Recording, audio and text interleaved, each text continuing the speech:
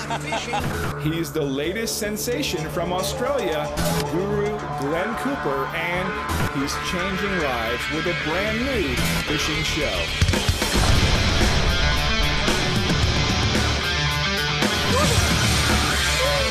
Fishing Guru Glenn Cooper.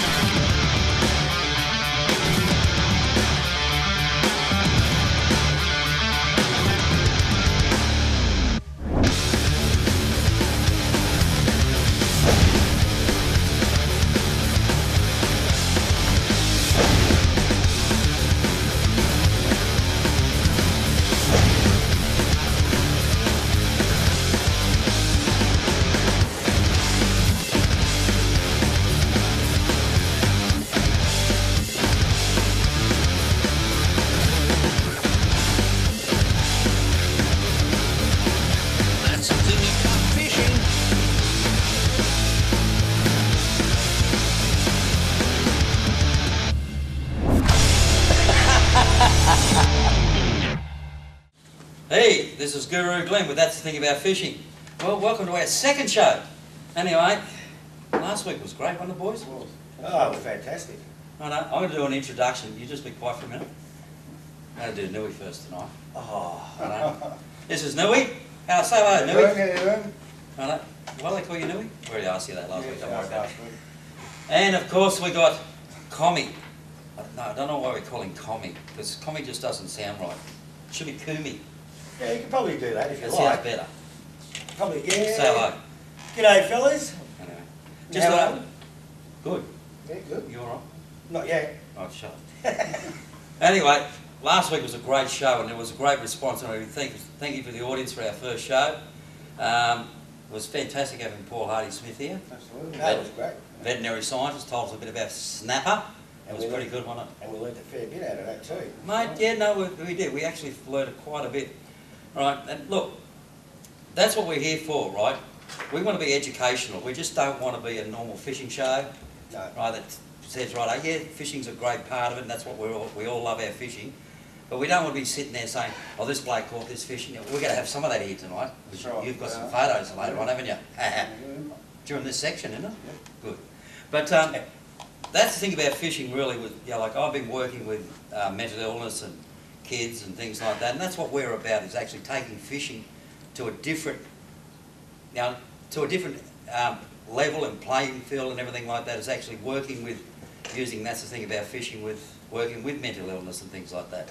And one night we're going to actually sit down and talk. I've got actually one of the people that's very heavily involved is a qualified psychologist who loves fishing. And we're going to bring him in one night and he's going to have a talk to us about things. But as we go through this, our little journey here with That's the Thing About Fishing, we're actually going to show some people that we know, bring them along. That's right. We'll even talk about some of the things that you've gone through. Yeah, exactly. Right, we'll talk with depression groups, because I use fishing with depression groups, men's groups, Dads in Distress, right, which I've made a contact in there with. Men's issues, men's health, suicide prevention, and using fishing, because we all love fishing. If whoever's out there tonight is watching us, it's because you love fishing. And the people that I've got guests coming in tonight, they all love fishing, and they've all got different areas that they work with in their organisations. Whether it's, like I said, we've got Regal Marine, we've got the boys from Snapper Point Angling Club coming in talking about the Tea Tree Festival. Yeah, I've been honoured by Steve and Bell, because Steve's a good friend of mine, and they've let us use Bell Marine. Right, I just got a glare from Steve. He says, "You were a good friend, Glenn, and you said my name." Exactly. So, anyway, Steve, just sit in the background, be quiet, please. I'll throw him out. I'll put him in the dunce corner. But doesn't work. Don't start. It doesn't work. I need batteries. No. What was this? You're sacked. You're sacked. Oh, I'm sacked. Oh, right, see you later. Right up. Anyway, see what I mean? Even the audience want to get involved, which is great. Anyway, what we're going to do, let's do something a bit different. We talked about, this is a fishing show, but what we're going to do is we're actually going to bring up Nui. You've got something to show us, haven't you? We've got a few photos that were sent in over last week, and then about all the fish that were caught, and we're going to sort of give away a prize tonight for what we decide is going to be the best pick out of the lot. That's right. Anyway, so who's the first one we got up? We've got Alan, and I'm not sure where he's from. He's got a 5 kg snapper and 18 metres. Glad I hope it wasn't a bloody trout. Well, 18 metres. That sounds like down towards probably maybe Seaford Way, Yeah. Carroll. 18 Down metres in the water, deep. so yeah. And then we've also got Mohammed. He's got a 4 to 5 kilo, 4 to 5 kilo and around about 4 metres of water. And we've got Sean from Sandy Rock. Stan, 8 metres at Altona there, he's got a 4 kilo there. And then we've got the boss in 17 metres off Frankston. I know, our stomping ground, That's Frankston. right, Started. Oh no, we started again. Righto. Anyway, did you work out who's going to get the prize? I think I have. Come on, let's You know which one I think? I reckon the land base. I think so. I think the land base. Yeah. You know, because I mean, the last few weeks, the actual land base guys are really terrorising those snappers out there. Those poor boaties are struggling, but the land base blokes, thumbs up to them, I reckon. Thumbs up to them. Well done, boys. Keep it going. So who was our land-based fisherman? Hey man, you got the cue card. We can't see. Yeah, Righto. That's Sean. Sean. Sandy Rock. Well done. Congratulations, Righto. mate. What has he won there, bud? Righto. We wrote this down, didn't we? Thank Yes, we did. Thank God we did. Well, we got a bag of Bite Me Burley from Launching Way, right? A land-based rod holder from Regal Marine, and a sports fish DVD from Yip Fish Talk. Unbelievable. There you go, Right, eh? So, yeah. Anyway, that's great, mate. That was our first time we had fishing photos up. Ah, That's good. enough. That's a Keep good sending sign, your yeah. photos in, guys. And, Next week, it'll be your turn. Really? Just keep Right. sending it in. I'll tell you what you do. If you look for me, Guru Glen, or I'll tell you what, Port Phillip Bay Fishing is a great place because I actually look at that all the Actually- time. What? We got a Hey, Facebook page. We have two. You set that up to the top. That's didn't right. you? We did the other night. We've got a Facebook page. Right, what's the That's call? the thing about fishing. Righto. Just go on there, post your pictures, and we'll drag it out, and Nui will take care of the rest. Yeah, Righto. and it's not necessarily the biggest one that gets the prize. No. And it's not just snapper, anything will do. Can I enter? Well, yeah, let him go. yeah. Give him a go, We're because, safe, you know, we're because safe. have you got tissues? Why? Because you might need it tonight. What for? Well, Nui's got something in surprise. Really? Yeah, What do you got? no, it's all right, mate. Ah, jeez. Anyway, what we're going to do at the moment, this is our little section. What I want to do is I want to go to a quick ad. That's the thing about fishing with Guru Glen. And we're going to come back, right, with a report from Dom over in Warney. And also then we'll come back with Russell and Greg from Snapper Point Fishing Club. Yeah, the tea tree The boys. Tea Tree Boys. Well done. Awesome. So- That'll be awesome. Be very Righto, so- interesting. Anyway, we're going to cross to an ad. And we'll come back to it in a sort of time. Absolutely. G'day, I'm Paul from Mornington Boat Hire. For 4 hours, $90, you too can come out fishing on a boat. Either a polycraft or a tinny. We'll get you on the water and we'll get you on the fish. This little beauty was actually caught out on Mornington Hire Boat, so thank you, Paul. I keep fishing affordable, so don't get stuck on a pier. Come down to Mornington and I'll get you out fishing from here.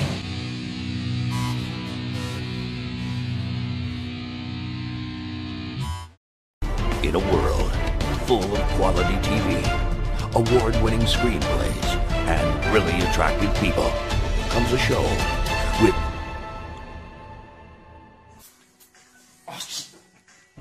none of that. Coming soon.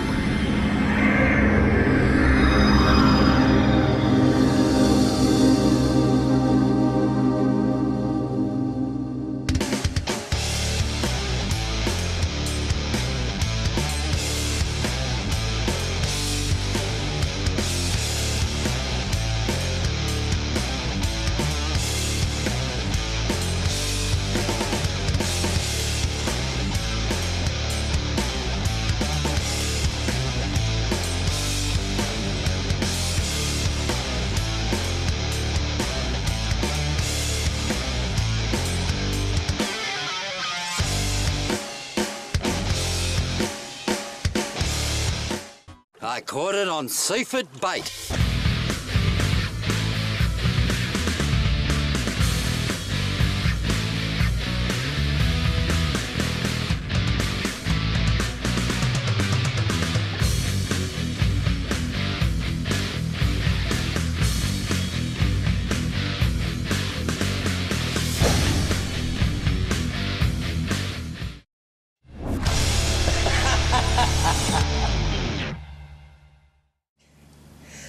Right, welcome back to Guru Glen. That's the thing about fishing. Before we cross over to the... Geez, I like your shirt, boys. Thanks. The new one. Yeah, Nice all and right. bright. Jeez, Got the racing colours mate, already. someone was supposed to bring me a shirt in tonight, or the Guru shirt in tonight. Yeah, And, exactly. mate, But I we'll actually get had- back to them. I only had the singlet on. It's lucky that I outsmarted the bloke that was supposed to bring it in. And I've got a shirt. I've had one in the... Anyway, what we're going to do is we're going to cross over to Dom first before we come back to you two boys. And we're going to get a fishing report out of Warneet. So here we are. Dom? Hey, Dom! How are you, mate? Good, how are we going, mate? I snuck up on you. How's things? This is Dom from Warneet Bait and Tackle. As we're going to do, every week we're going to cross over to Dom. I think we're going to do it live now because that Nui doesn't know how to use a phone, so he's not a good receptionist. No, so you need to train him. I know, mate, he's a Kiwi, he's a good mate. Yeah. But anyway, I thought we'd come over to see Don direct. Mate, Don, what's been going on already? Any fish being caught around this area in the last week? Yeah, we've had a few good days and a few bad days, obviously with the way the wind's been going this week. On Saturday we saw a few fish we had a comp on, and we saw a couple of fish come up from Joe's End all the way up to the top end, Boltons, Bouchers, a few pinkies from the mouth of Lyle's Channel as well. Heading more down towards Crawfish Rock, between Crawfish Rock and Eagle Rock, in that 17 metre to 26 metres, we had a few fish come from there. I had a chance to get out Saturday and take my son out on Saturday night. He called me. He had a comp on. It was Warneet against Tooradin. We sounded up from Crawfish Rock, headed towards Long Reef, through that sort of area. We sounded up a few good fish on the bottom. We ended up with only one of 6'3", and dropped 3 others. One at the net that looked a little bit bigger, but it pays always to check every knot, line, the whole lot. A mate of mine, his line wasn't too crash height, and he was devastated.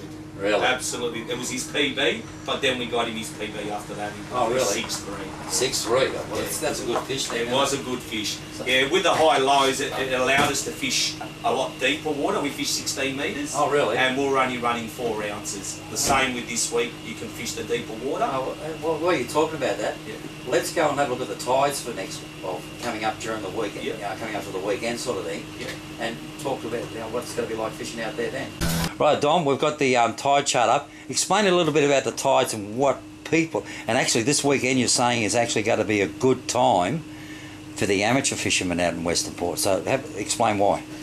Well, as you can see, the tides here is 2.6 metres on the high, and low is 1.1. So there's not going to be much flow even till the afternoon of the high of 2.5. So you're looking at just over a metre. Same with Saturday and Sunday, Monday changes from 3 metres to 0.9. So that means it's going to be a bigger tide. It's going to run a lot faster. So the evening tides are 2.7 to 0.5s and 0.4s. So during the day, it's good to fish the deeper water because it's less weight. It allows you to run your 4s and 5 ounces during the day, and you can burley a lot easier. Right, Dom, that was good about the tides. Actually, I learned a little bit about that because I'm not a Western Port fisherman. I'm mainly been Port Phillip Bay, but I want to start coming over this way because if I'm going to be do all these TV things, I've got to learn both bays now, don't I? That's right. Right. Hey, listen. What are they going to be the best days for the weather? Do you reckon this week or this week coming up? Going by the forecast today, for the next few days, it's looking like Saturday's probably going to be the pick of the day. It looks like Sunday is going to blow up, and maybe even Saturday night. But the forecast, we have 2 to 3 forecasts a day. Yep. So it's a good thing to just give us a call, and we can go through the weather and have a look which way the wind's going, the direction, and where people can be protected from the wind. talking about call, what's your number here? 59987163. Now we open at 4 a.m. in the morning, so people can call us nice and early before they go out. He gets up just as early as I do. Oh, some of us have got to do it. No, some of us have got to do it. Yeah. But that's great. Now listen, that's a little bit of a report from over here at Warneep, Bait and Tackle. Hey, you're going to give me some snapper eggs to give away, aren't you, this weekend? I'll give you the magic colour for this week. The magic colour? The magic colour. The one we caught all our fish the other day. Oh, right. Is this one right here, this blue. We find the blue, for some reason, work really, really well out here. Oh, really? I think when I put a piece of pilchard on it, it actually presents a lot better. Oh, right. Yeah. So that's great. So anyway, this is Guru Glenn with Dom out of Warneep Bait and Tackle. Come out here, like, and if you're not sure about what is going to happen with the weather's like or the tides and everything, just give Dom a call, right? We'll stick his number up on the screen a couple of times, right? Or you can go to his Facebook page, Warneep Bait and Tackle. That's on Facebook, and just check with, you know, like, always be safe than sorry, right? And we'll have a few snapper catches to give away this week. Anyway, let's get back to what we're... Before you forget, I got one little thing. What's that? Carl needs a new microphone. Oh. So we'll give Carl a new microphone. Mate. That way he doesn't starve as he's talking. Right, mate, that still won't shut him up either. Anyway, Guru Glenn signing off from Warneep Bait and Tackle. Catch you next week here. Thank you. Anyway, welcome back to Guru Glenn, and that's the thing about fishing. We're actually live from Belmarine, as you all may know, because there's a sign sitting right there that says it. Right, but anyway, hey, guess what? I got a present for you. Kirby. Kirby. You know what it is? No, what is it? Your new microphone from Dom. What? A chuppa chup. From Dom? Yep. And is it wireless? Yes, wireless. Wireless? Yep. Awesome. And tasty. Tasty. Right. Hello, test, test.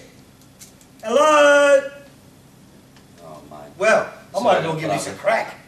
Crack. You know, Hey, what do you reckon, fellas? A new microphone I've got. Awesome. Thank you very much, Dom. I might have to take this on board and take it around with me. Just don't get hungry. Yeah, I'll tell you what. Mate. This was a bit bigger than because I know where I'd like to crack it. I bet. That's all. Anyway, we've got a couple of guests here. We've got Greg and Russell from the Tea Tree Committee. Welcome on board, boys. Thank you. And your position in the Tea Tree Committee? I'm on the Tea Tree Commission. I'm the chairman. Chairman. I was Big kahuna. sort of not. Yeah, so what that means you put all Well, the chairs out for we everyone. actually have, that's about it. Just go sweep the floor at the end of the night. we don't just have a committee in Snapper Point because it's so big. It's too much to do at once. So we actually also have a tea tree committee in the club. Oh, right. Where just a certain amount of people run that committee, run the tea tree for the year. You know, organising sponsors and food and whatever you got to organise, that gets done separate because it's just too much for one committee. Mate, yeah, because what my belief is that it actually started about 31 years ago or something like that. Yeah, correct. And it started off with a very, very small amount of money, very small amount of prizes, and it built up over the years, didn't it? Because I can remember years ago when the end of the weigh-ins and everything like that, it was all down at the park and everything. And it's grown now. Now you have your presentations and everything at the race course. What else? Tell me a little bit about how you organise this competition. Well, Because I'll tell you from the very start, it was just 4 or 5 blokes who, just like you guys, who decided they want to go fishing. They want to just have a bit of fun. In those days, you could do it, have a couple of beers on a Friday night, go and do a bit of fishing. And I thought, this is really working out good. People started getting interested, and every Friday night they met. Before you knew it, they went, let's do a fishing club. And that's actually how it started. It was just for guys to get out, have a bit of a social life, because things were hard in those days. Everyone was working hard and there wasn't much money around. So it was really good to get out on that Friday night and get together, and it just went on and on and on. And I can remember being down at the Mornington, the little oval there, and we had 300 competitors, 200 competitors, and we're panicking, oh my God, we've got to get food for this and prizes and whatnot. It's grown into a family club. There's lots of family members. While we have on the books 70 odd members, each one of those members could be a family of 5. Yeah. So it grows from there. Yeah, no. And it's also keep on growing as well, isn't it? Yes, we're pushing at the moment. We'd like some more members. I'd like to get some younger members in, you know. The young fellas are getting their cars and boats these days and they want to get out there and learn. Well, there's a lot of guys that are got a lot of info they can hand out if, you know, they can just mingle a bit with some younger guys. Because you can get caught up in too many getting old, you know. Look, I agree with that. And like we had Paul Hardy-Smith in here last week, you know, a vet scientist who's actually been an advisor to your committee now, what, 3 years? No, he's been fantastic. He's come down and given talks at the club. It's been really good, really informative. And it's great because what I like about the tea tree is that it's a competition where it's not the biggest fish that's going to get it, because we all want that big prize fish. We want that PB. We all do it. I'm the same. You know, like, you know, on the pier, I want to get, because I'm a mad land-based bloke, right? But on the pier, you want to get that PB. But you've taken that, because there's still competitions out where you're going to catch the biggest fish. And it's great that we can actually start educating, and especially clubs themselves, to start educating their members, the future members, the kids and everything like that. As you said, you've got a lot of competitors. Start teaching them, right, that it's not the big fish that's going to win, right? You've got a size limit, right? Yes, but your big fish, there is a prize for the big fish. There is, it's the bragging rights, and you get the wooden carved trophy. That's right. And you get the glass case. You know, that's nice to have on your mantelpiece. Yeah, of course. The person that catches a 1 kilo fish or a 10 kilo fish can also win the boat. That's exactly right. That's the big prize. And you can't cheat that way. Yeah. So it's a total random capture. So it takes all the cheating out of the comp and keeps it as clean as we can possibly make. So that means I can't go and get one of those fish for the fishmongers. Sorry, mate. And I was going to cheat this year because I've had it. We have fish inspectors there on the day who look at all. No, which is great because I've been told that as well. Who's the one I can ask about what's going on at the weigh station and where the inspectors are going to be and things like that? Yeah, well, Russell got all that sort of information. Yeah. Right. Well, Okay. Russell, can you tell me this? We've got it's over the Melbourne Cup weekend. So we've got Friday starting at 5 AM in the morning. We're going to have weigh stations at Carrum boat ramp, Hastings boat ramp and Mornington boat ramp, and they'll be open from 9 PM through to 12 midnight. Right. It's a bit of a carnival atmosphere. The Yeah, boys down there have a bit of fun, have a laugh, you know, great chat. A lot of the guys come in and weigh their fish and hang around for a couple of hours, and you know, it becomes a really good social atmosphere. Everyone that loves fishing, they swap. And also coming to that, you've got two sorts of comps. You've got your senior boys, and well as also you've got juniors. Senior and juniors. You know, it's not just, you know, one prize. There's two actual One prize. I think you've got $180,000 worth of prizes. Oh, it's 130. 130. Sorry, I gave another 50 grand for nothing. Yeah, but you've got your juniors and also you've got your adults. And they're totally separate too. Exactly, and that's a good thing. That is good. Yeah. Just with the weigh-ins, we also have the Saturday weigh-in too at the racecourse. At the racecourse. So that's Friday right. nights are at the ramps, Saturday at the racecourse. And what time is the close-off point at the racecourse? Start at 10, finish at 2 PM. If you're not in the queue by 2 PM, it doesn't get sorry. You're Can't out. weigh in your fish. Yeah. So Right. don't leave it to the last minute. Get there and enjoy the atmosphere. You know, every contestant gets a free lunch, a couple of free drinks. You can buy it even if you're not a contestant. We've got facilities where you can buy drinks and food. And it's it's a great atmosphere. Oh, it you is. can see all the fish coming in and the prize. And That's if it. everyone, Sorry. No, you talk. if You're the guest. everyone gets there early enough, you've got the kids casting comp. I was about to say.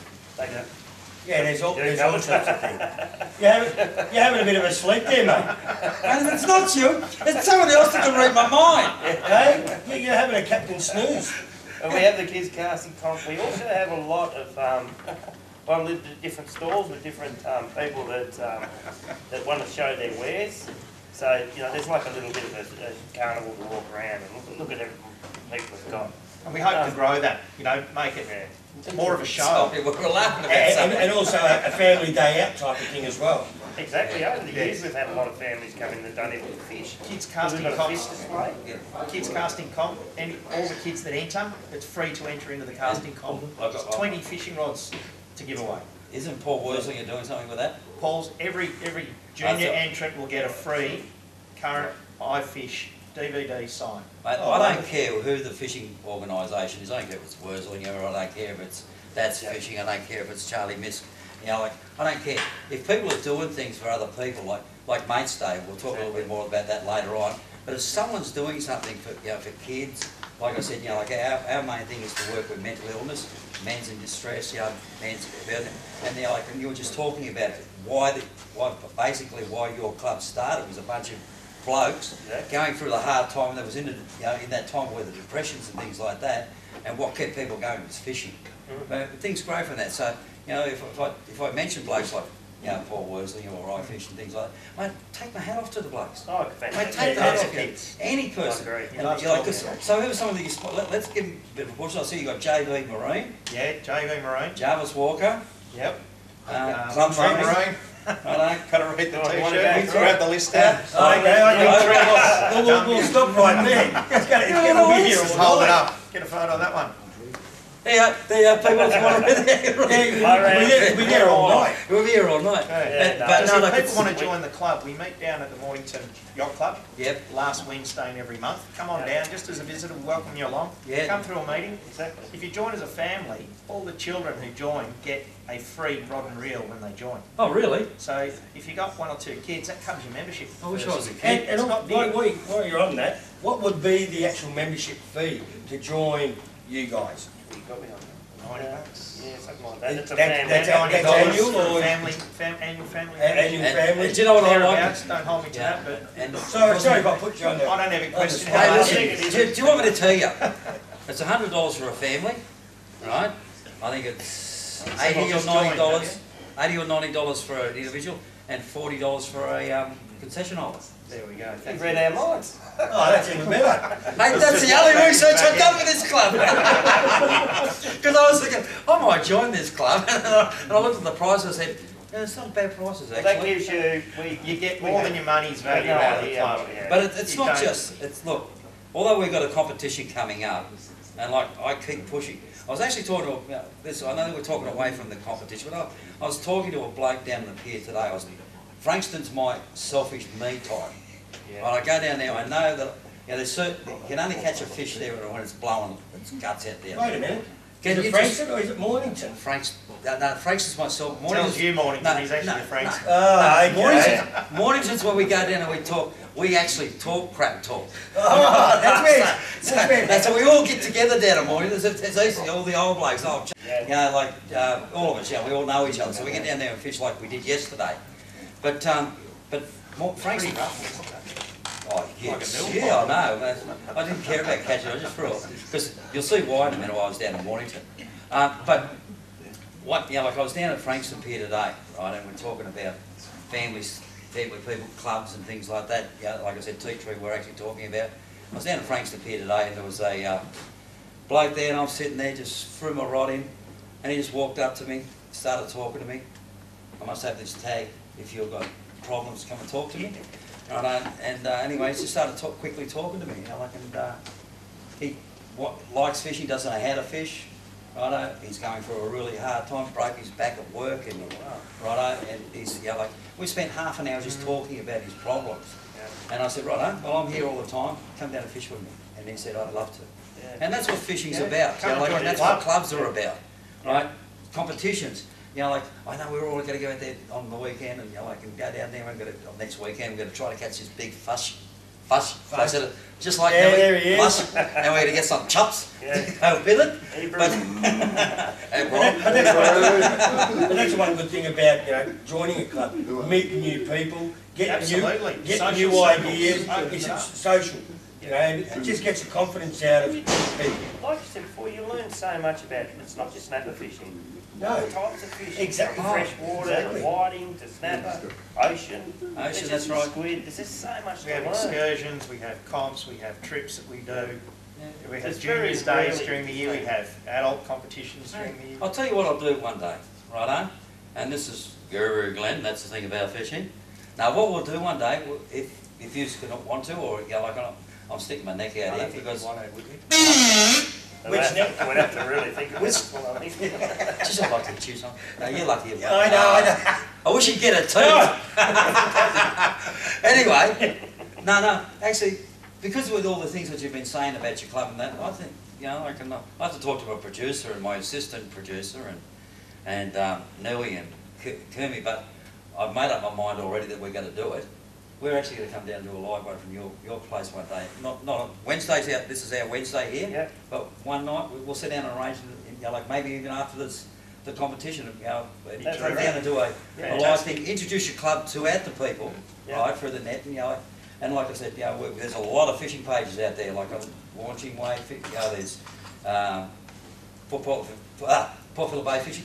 And one of my mates actually runs Mornington land-based fishing, Jamesy, right, which is probably, I don't know if you know James or not. Yeah, he actually worked for me for years. Oh really? I feel sorry for you. Fish? No.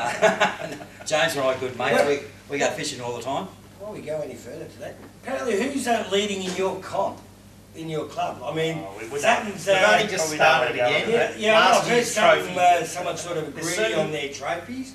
There's certain people in the club Yeah, that get a bit hungry. if you don't mind me we going- call them trophy hunters. Yeah, and what's his name? Greg. Ah, well. Oh, isn't he the chairman of the teacher committee? Exactly. Well, exactly. Something's going on there. Backhanders, just put an extra kilo on that fish, will you? Mate, listen, be honest, I can sit here and talk to you all night, because, like, we're all got the same heart. We love fishing. Yeah. We love being involved with families. We love, taking fishing out to the community and things like that. I'd love to sit here and, like I said, talk to you all night, but we've got to get on with the show, don't we? But before you go any further, What? the lines are going to be open, guys. The phone number, if you want to call in, it's 9708 2846. Call in and ask some questions. These guys will try to answer it for you. Try. Try. Try. So I'll just say we've got late entries.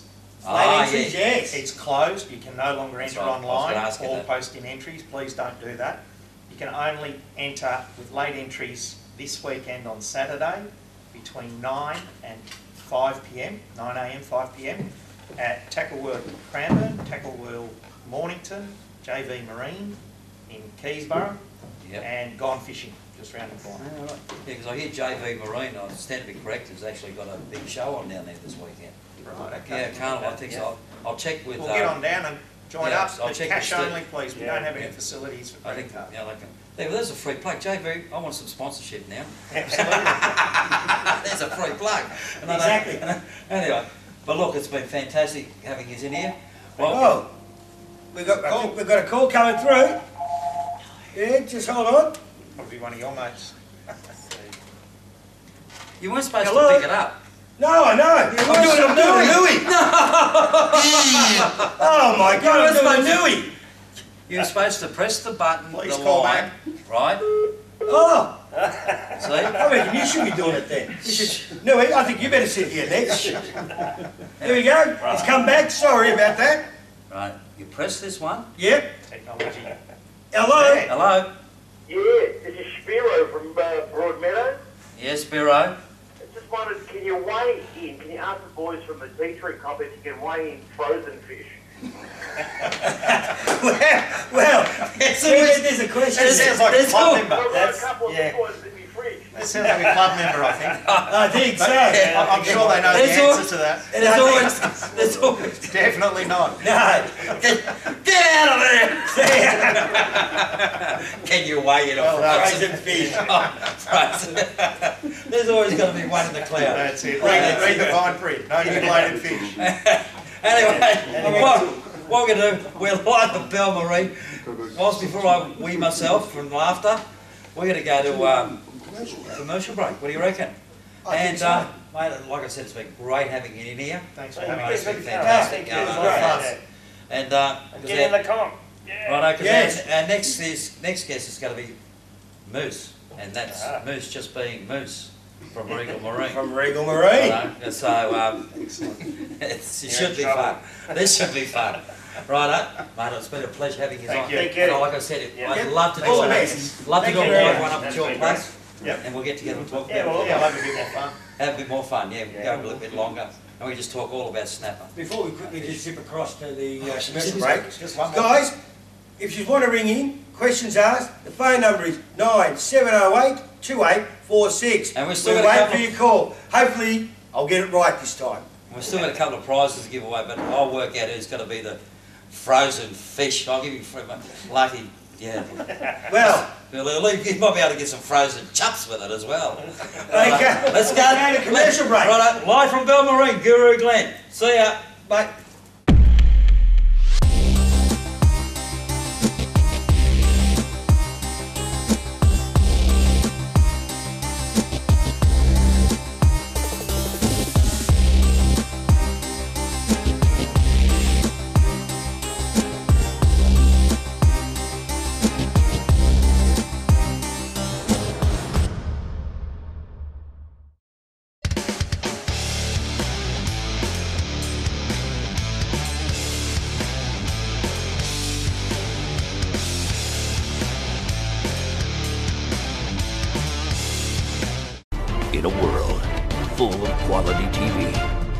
award-winning screenplays, and really attractive people comes a show with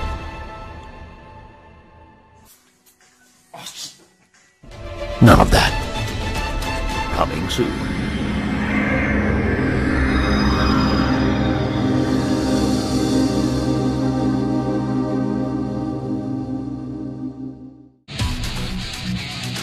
G'day, I'm Paul from Mornington Boat Hire. For 4 hours, $90, you too can come out fishing on a boat. Either a polycraft or a tinny. We'll get you on the water and we'll get you on the fish. This little beauty was actually caught out on Mornington Hire boat, so thank you, Paul. I keep fishing affordable, so don't get stuck on a pier. Come down to Mornington and I'll get you out fishing from here.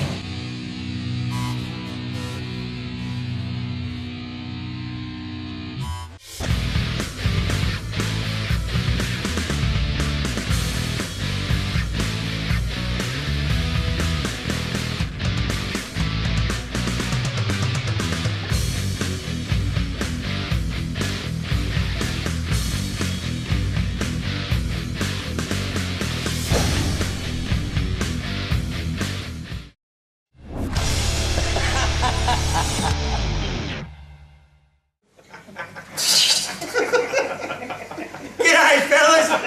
Just sit there. You missed one, eh? You wanted to sit on my lap and you wanted me to be a ventriloquist, but I can't tell you where I was. We tried. I couldn't tell you where I was.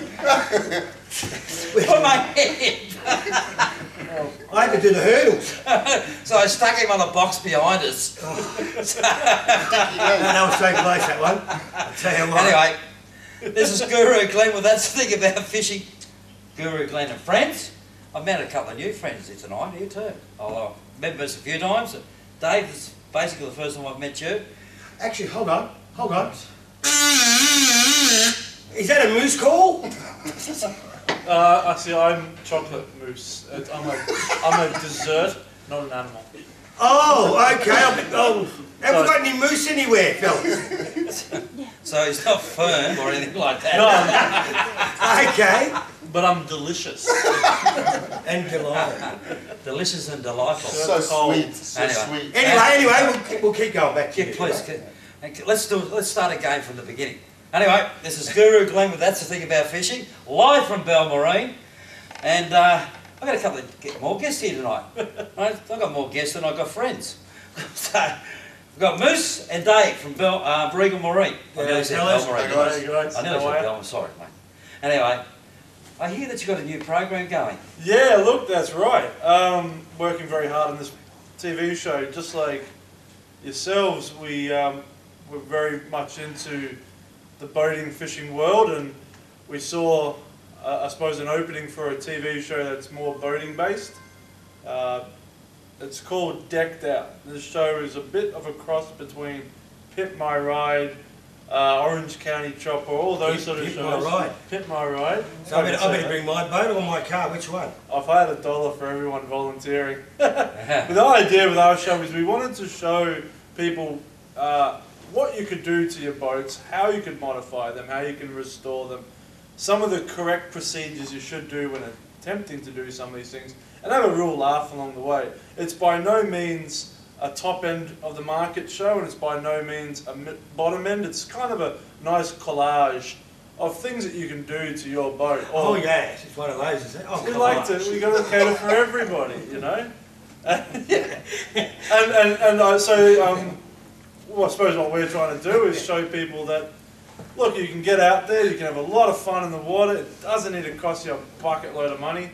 Boating is by no means the cheapest hobby out there. There are certainly cheap hobbies. You sure about that? I think it's a headache at times. It's not a leisure industry for some people, but we like to show people that, look, you'll only live once, as far as we know. Oh, yeah, true. You know?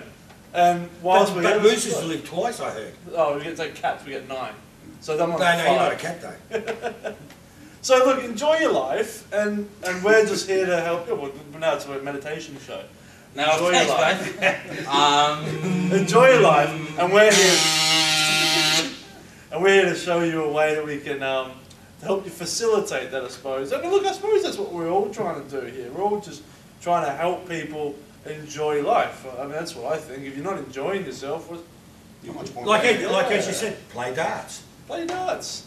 Exactly, play darts. I think what you haven't said is that you're starting out with a boat that you would go buy a wreck. Yeah. And then put your imagination into it. Yeah.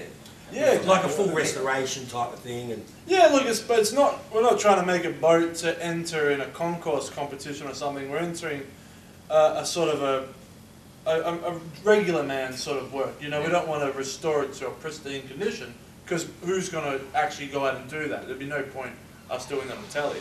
So you're right, Dave. You're right. We're trying to get a boat that you and I can go out and buy for a few bucks. Something you might see at a yard or on the newspaper or on websites and whatnot. Yep.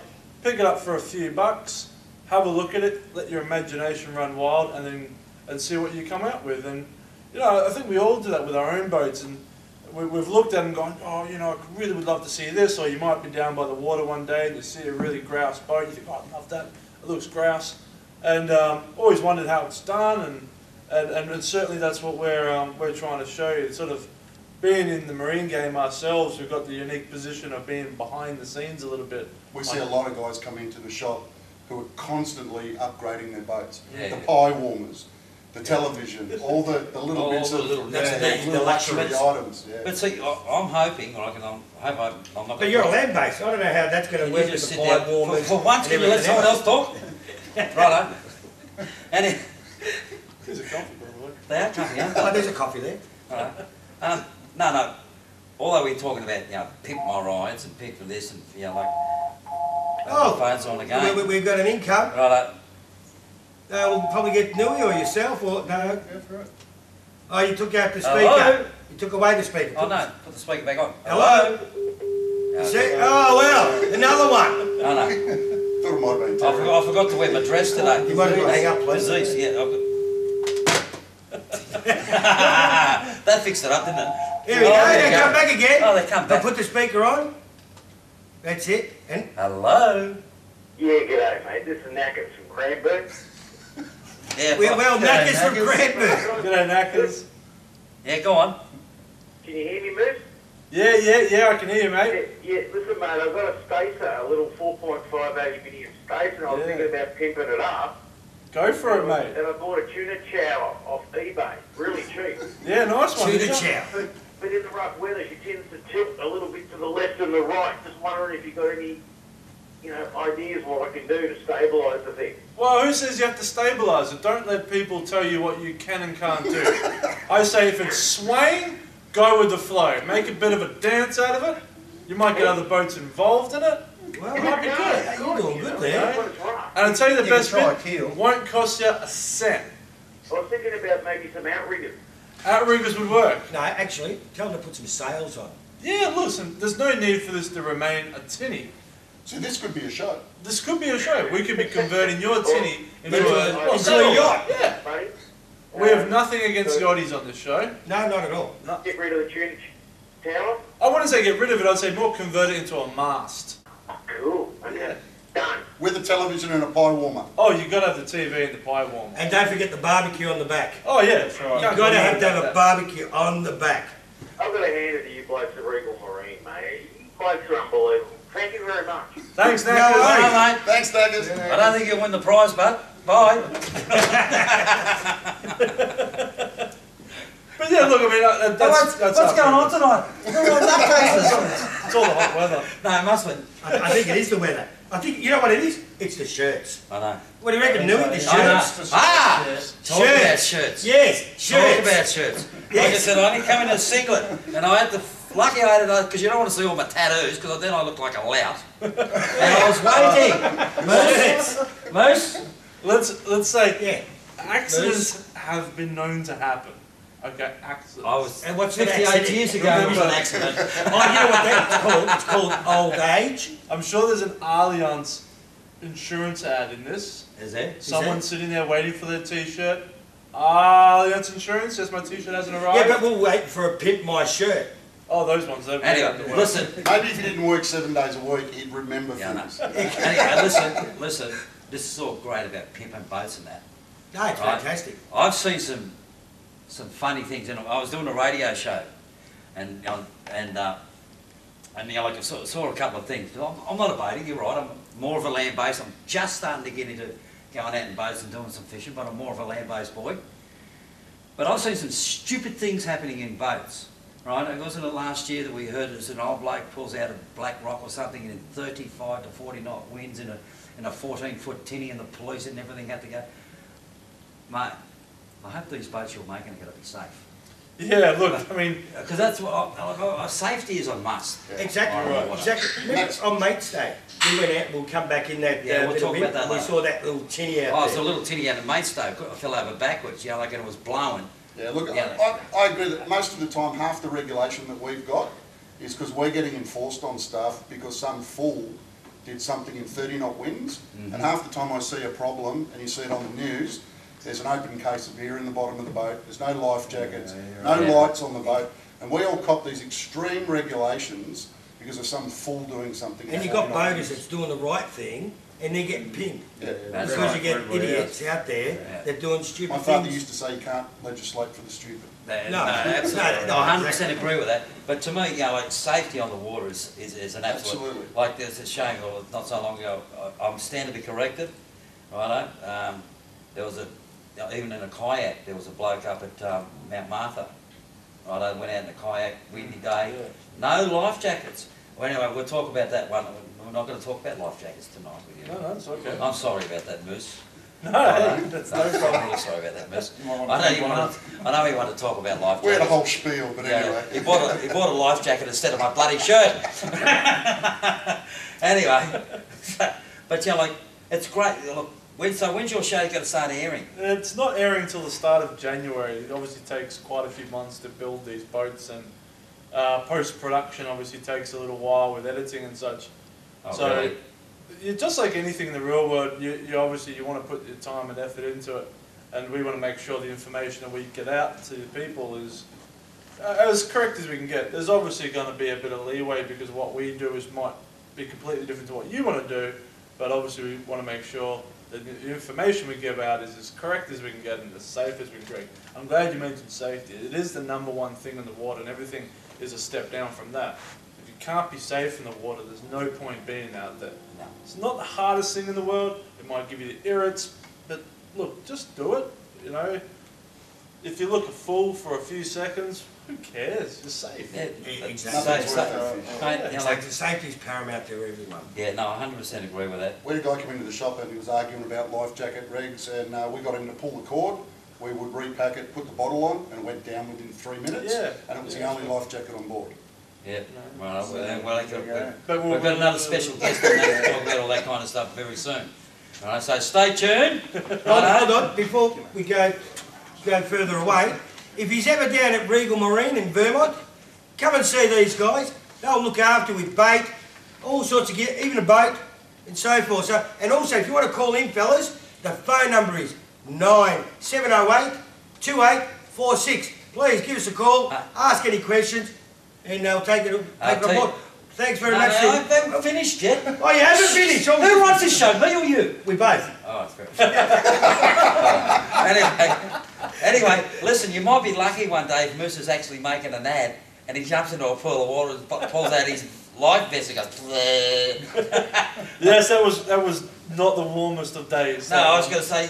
It was middle of June. At least 1 degree, maybe less. I don't know. We're hoping the Christmas one's gonna top that. Was he going to dress up as Santa Claus? Well, it's a surprise. Isn't Cloak and daggers, cloak and daggers. Cloak and daggers, is it? And who's going to be the elf? I just don't, long as I don't have to see him in a little skirt with lace stockings. It's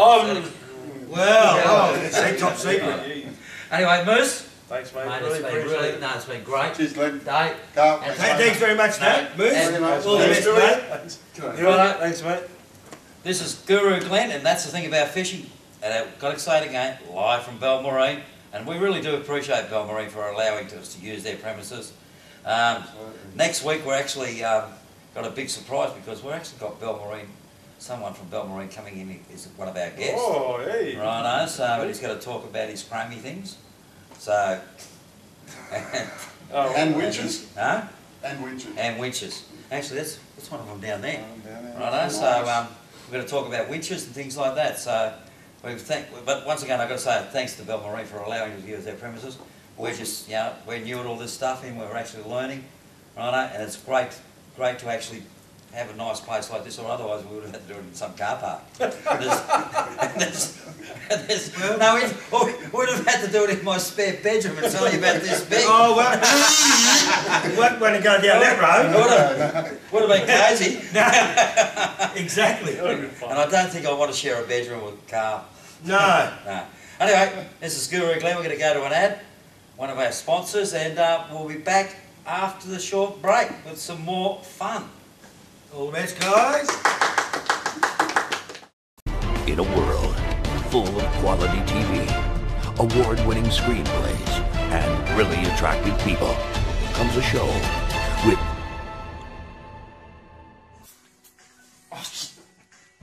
none of that. Coming soon.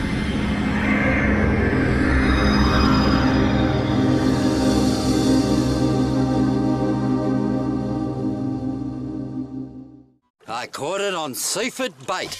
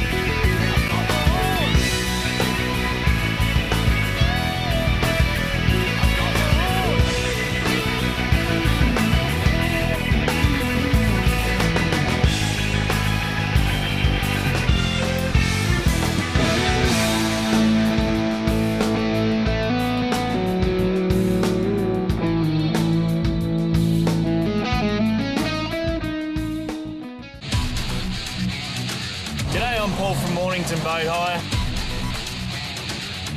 For 4 hours, $90, you too can come out fishing on a boat. Either a polycraft or a tinny will get you on the water and we'll get you on the fish. This little beauty was actually caught out on one of the hire boats, so thank you, Paul. I keep fishing affordable, so don't get stuck on a pier. Come down to Mornington and I'll get you out fishing from here.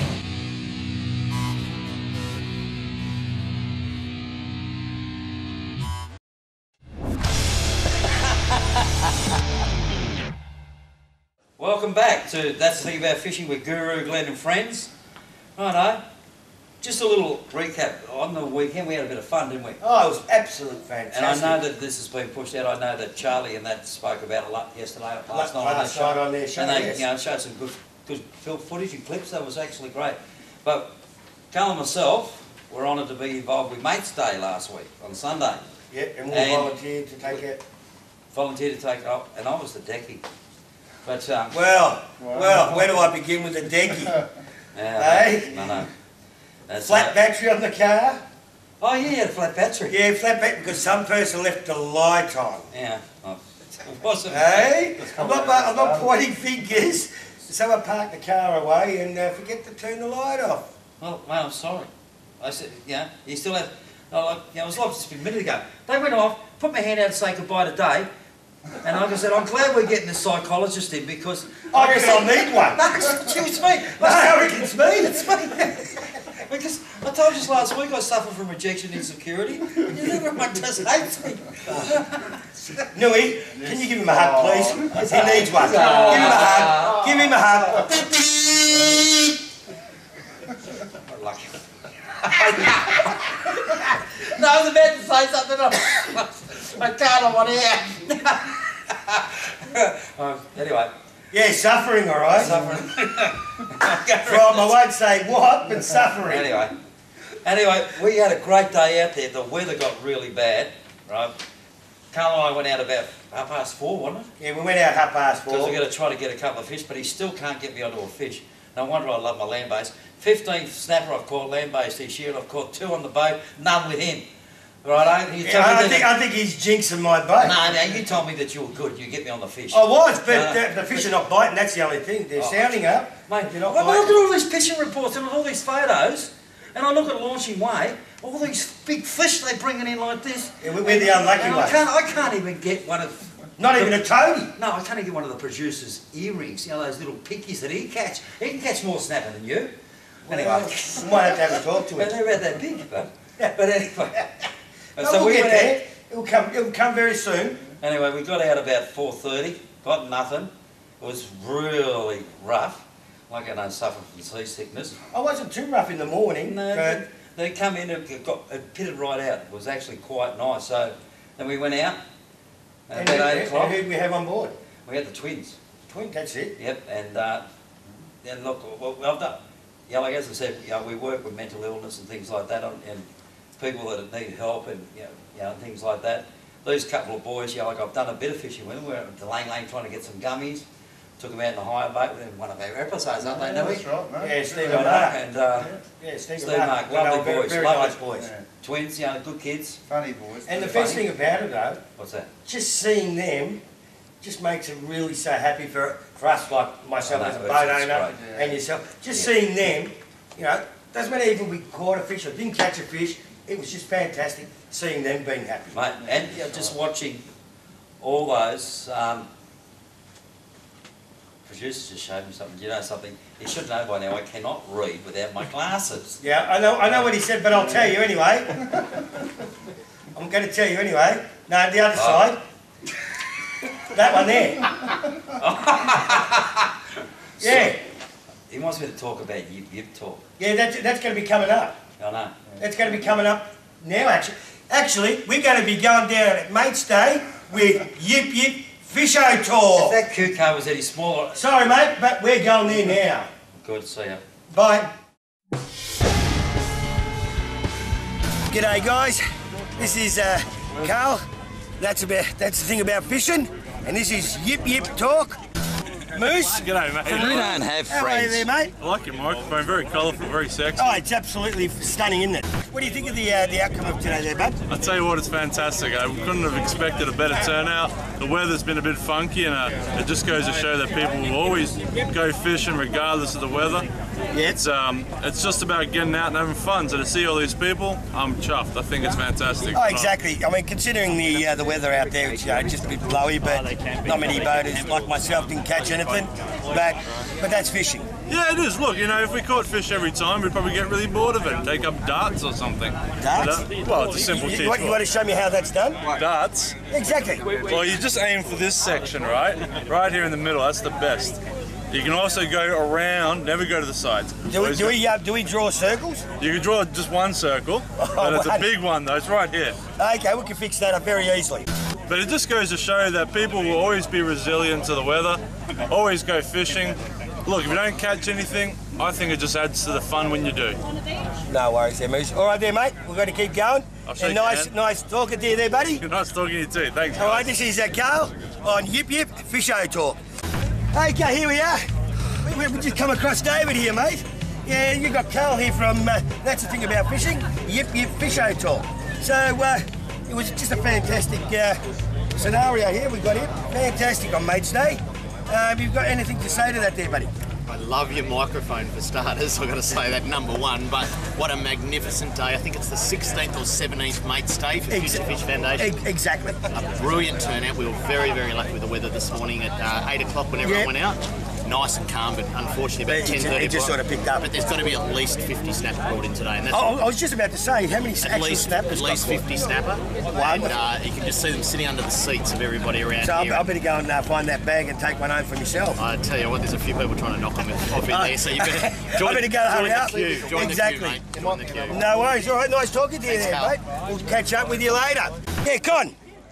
Hello, mate. You got Carl here from Yip Fisho Talk, mate. How you going, mate? I heard you had a bit of a struggling time out there, buddy. No, we did all right. We got a Port Jackson. The young kid was happy. Port Jackson? Port Jackson. I'll tell you what, you did better than me. What did you get, mate? Nothing. Donuts. Not a touch. Not a touch. Was it the deckhand that didn't help you? Oh, the deck actually ruined it. Did he? Who was it? Oh, well, I could turn around. If I said it, he'll probably throw the microphone. There he is. Oh, there he is. Yeah, Guru Glenn. Guru Glenn. How you going, Glenn? Not bad, mate. You know this bloke? Unfortunately, No, never. Yeah, I wanted to call it crap talk, but he Hold on. My ex-wife's ringing. I better answer it. Ex-wife. Oh, it is. Happy days. Awesome. So tell us about your day, mate. Was it cool? My day was totally cool. Okay, g'day guys. This is Carl. That's the thing about fishing, and we're on Yip Yip Fisho Talk down at Mates Day. And look what we got here.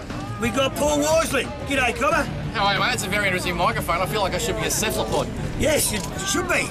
So, how'd you go out there today, then, champ? We had a cracking day. Went to 11 metres of water, caught no fish. The wind got up, so after half an hour we pulled the pin. We snuck up the river for the toughest day's bream fishing in history. I reckon so. I even had tougher than that. It's a little bit hard. This thing's like a sail, but we stuck in. We ended up catching 3 cracking bream. And the deal was, I was going to let him take a bream home for dinner. Yes. But I don't like killing bream because bream, literally, you get a 40 centimetre bream that could be 25 years old. Oh, I know. My very good mate AB, I rang him. He said, Paul, I'll give you a snapper. So he gave us a snapper this morning. So you done a trading? We did a trade. We traded for a small bream to a big snapper. Fantastic. So Adam gets to take a fish home. The best thing is Adam actually rang his mum and said, Mum, fire up the bar. We're having fish for dinner. Are we all invited? Absolutely. I'm done. Adam's bringing the bourbon, apparently. Is he? All right with you. And who was your decky today, if you don't mind me asking? Well, I had to get, it was desperation stakes. Oh, no. So it was very difficult, so Jet wasn't available, so... Yeah, I know, I was about to say that. That's it. I took another old mate and we had a good day. I didn't actually know that Adam is a big motorsport fan. So he was actually excited that we went out the boat with old Case, and it was a great day, mate. And that's what this day's all about. Exactly. It's just about making people happy. I'm going to be on stage, do a talk. Yes, you do. And when you see the smiles on the faces, that is what this day is all about. Carl, you're a legend, mate. No worries, all the best there, mate. Thank you very much. I won't give you a kiss. No, please don't. Because people start talking. Because I'm scared, thank you. That's it. You're going to come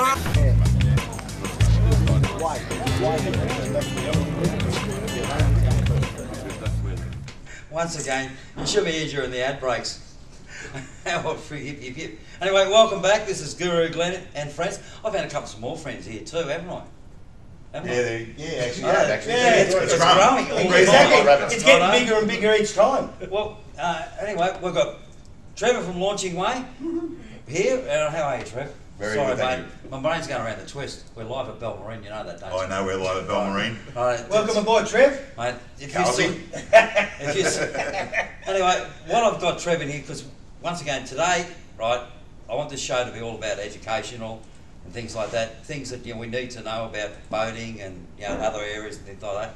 And what I've done is, Trev and I, we caught up, about a week or so ago? Yeah, about a week ago. Yeah, I'm talking about a few things. We're sitting down there out the front of his shop, and he was starting to talk to me a little bit about life jackets and things like that, and things that people, probably the normal boatie, wouldn't even know about. No, they're very, very unaware of what's been going on lately.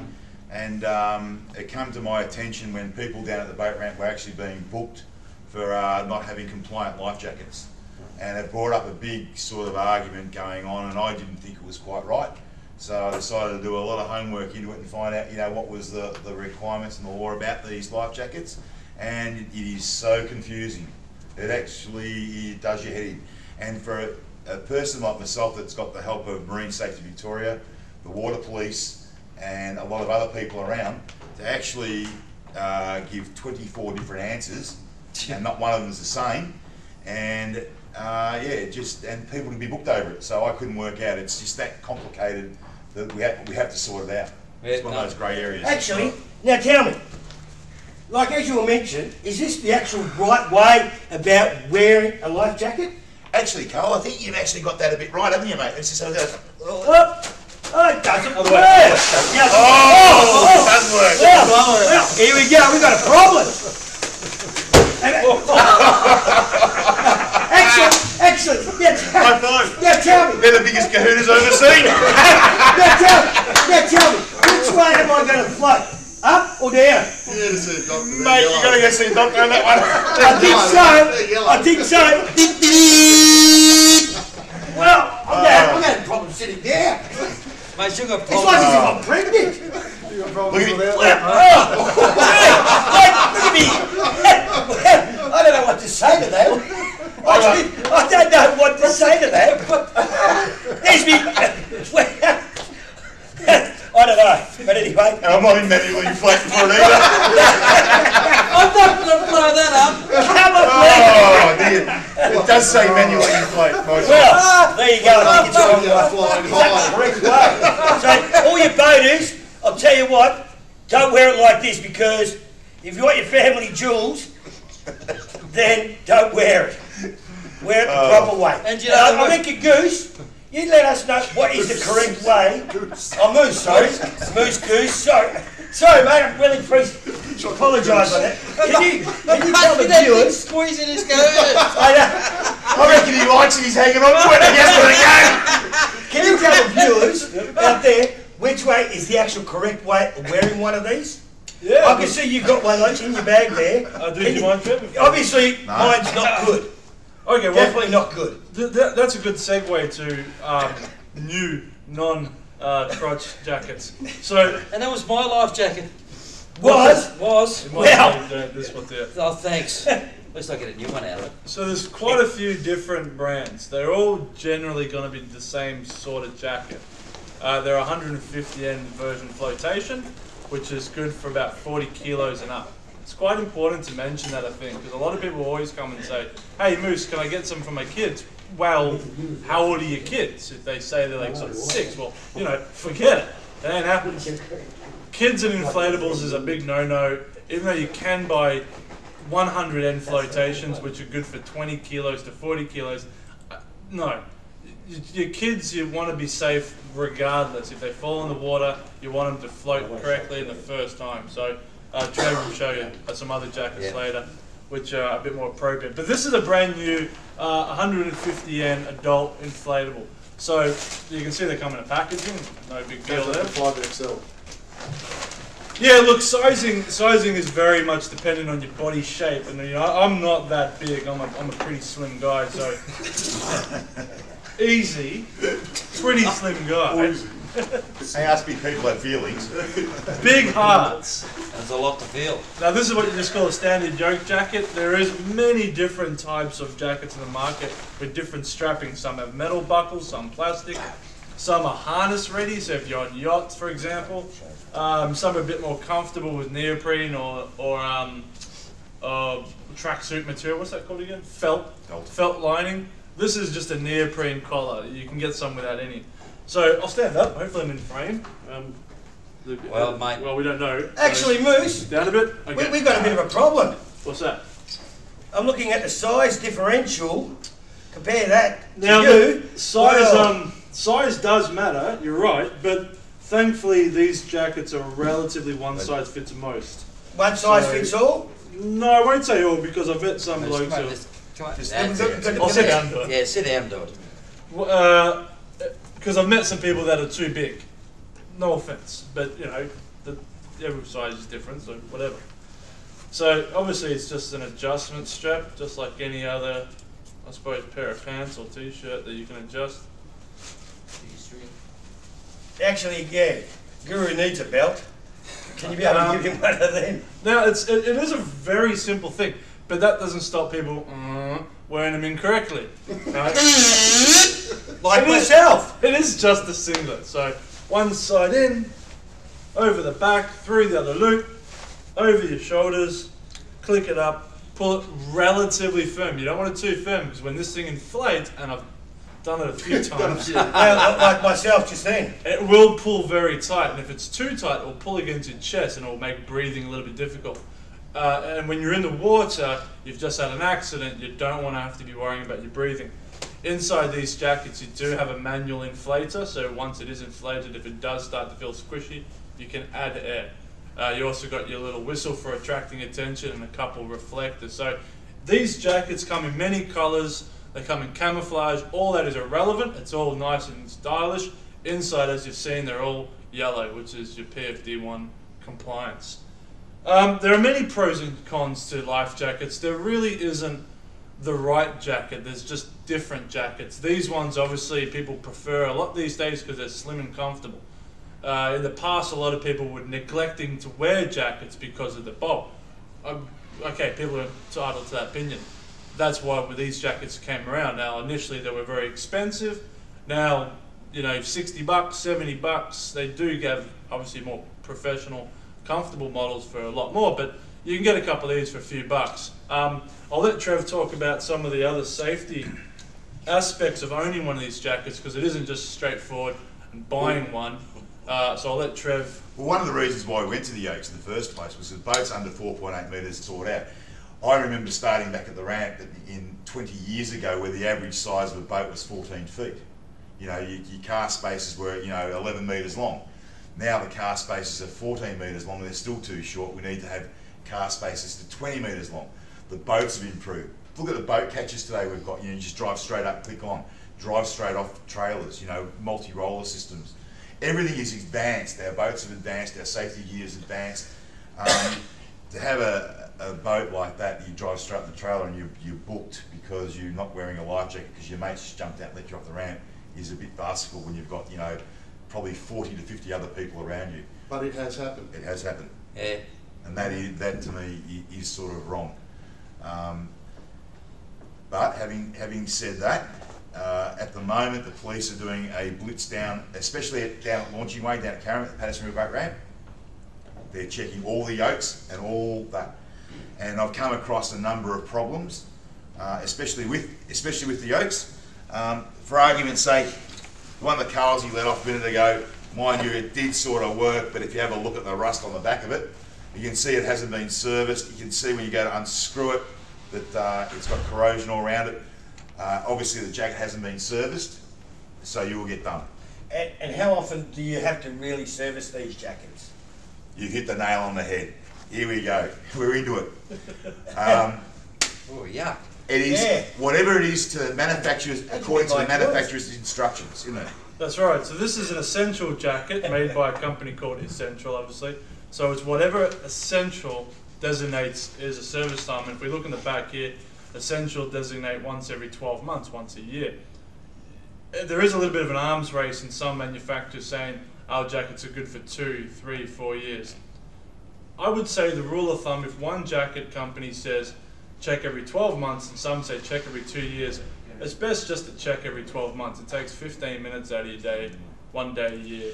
Well, the problem, the 2-year servicing on the jackets, as I found out, is if they actually unscrew your canister after a year and it's got rust and corrosion around it, they'll deem that to be the 2 years out. You have to get them tested every 2 years. Now we can take, for argument's sake, the Stormy. Yep. Now this is a brand new Stormy. It was purchased only about a month ago, less than a month ago. I go onto the jacket here, and you can read the jacket. The date of manufacture is 2011. Can I just 1 second? Viewers, hold on. Where we pointing? Show me there, mate. Date of manufacture where your hand is. Just right there. Okay, viewers. Yeah, just have a look if you can. It's right there. Okay, it's right there. So technically, at the moment, I would be booked if I bought this from a shop, put it on thinking I'm doing the right thing. I now am booked because it's a 2011 jacket. However, if you see down the bottom, I haven't filled out the date of manufacture on a Stormy. So if you go down there where the date of manufacture, that's got to be filled in. Once again, sorry fellas. Right down here on the bottom, on your jackets there, guys. Right down on the bottom. So that now date of manufacture then precedes the manufacturer's date, and you have 24 months for that jacket to be tested. So it's on the date of purchase. Now, nobody I've known have filled them in correctly. That's correct. So the police officer then goes back and he says date of manufacture. And you're stunned. All right. Grey, very grey area. What we do down at the shop is when we sell one, we give them a receipt, and I believe this works well with the guys. We give them the receipt with the dates and everything, who the shop is and all the rest. I give that every receipt to the boat owner with their jacket. I tell them to laminate that, keep that for 1 year. We talked to the Maritime Services when we had them down the shop a month ago or so, and they said that was a fairly good way of showing, but they do want you to mark the jacket. I've had the pleasure of talking to Marine Safety Victoria, Water Police, and the grey area is, and they leave yourself open. You can produce your data, your purchase on the jacket. If he's anywhere near half that he wants to go yet, he'll say it's not filled in. He'll go by the date of manufacture. That's a brand new jacket. And now on that, Trev. Now, who does the actual servicing? Do they bring it in to you guys, or do any tackle shops to service it, or can the actual grey area, the boat owners do their own sort of service and fill it out? Right. From what I've discovered over the last 2 weeks, 2.5 weeks, is whatever is written by the manufacturer, is what you've got to do for the jacket.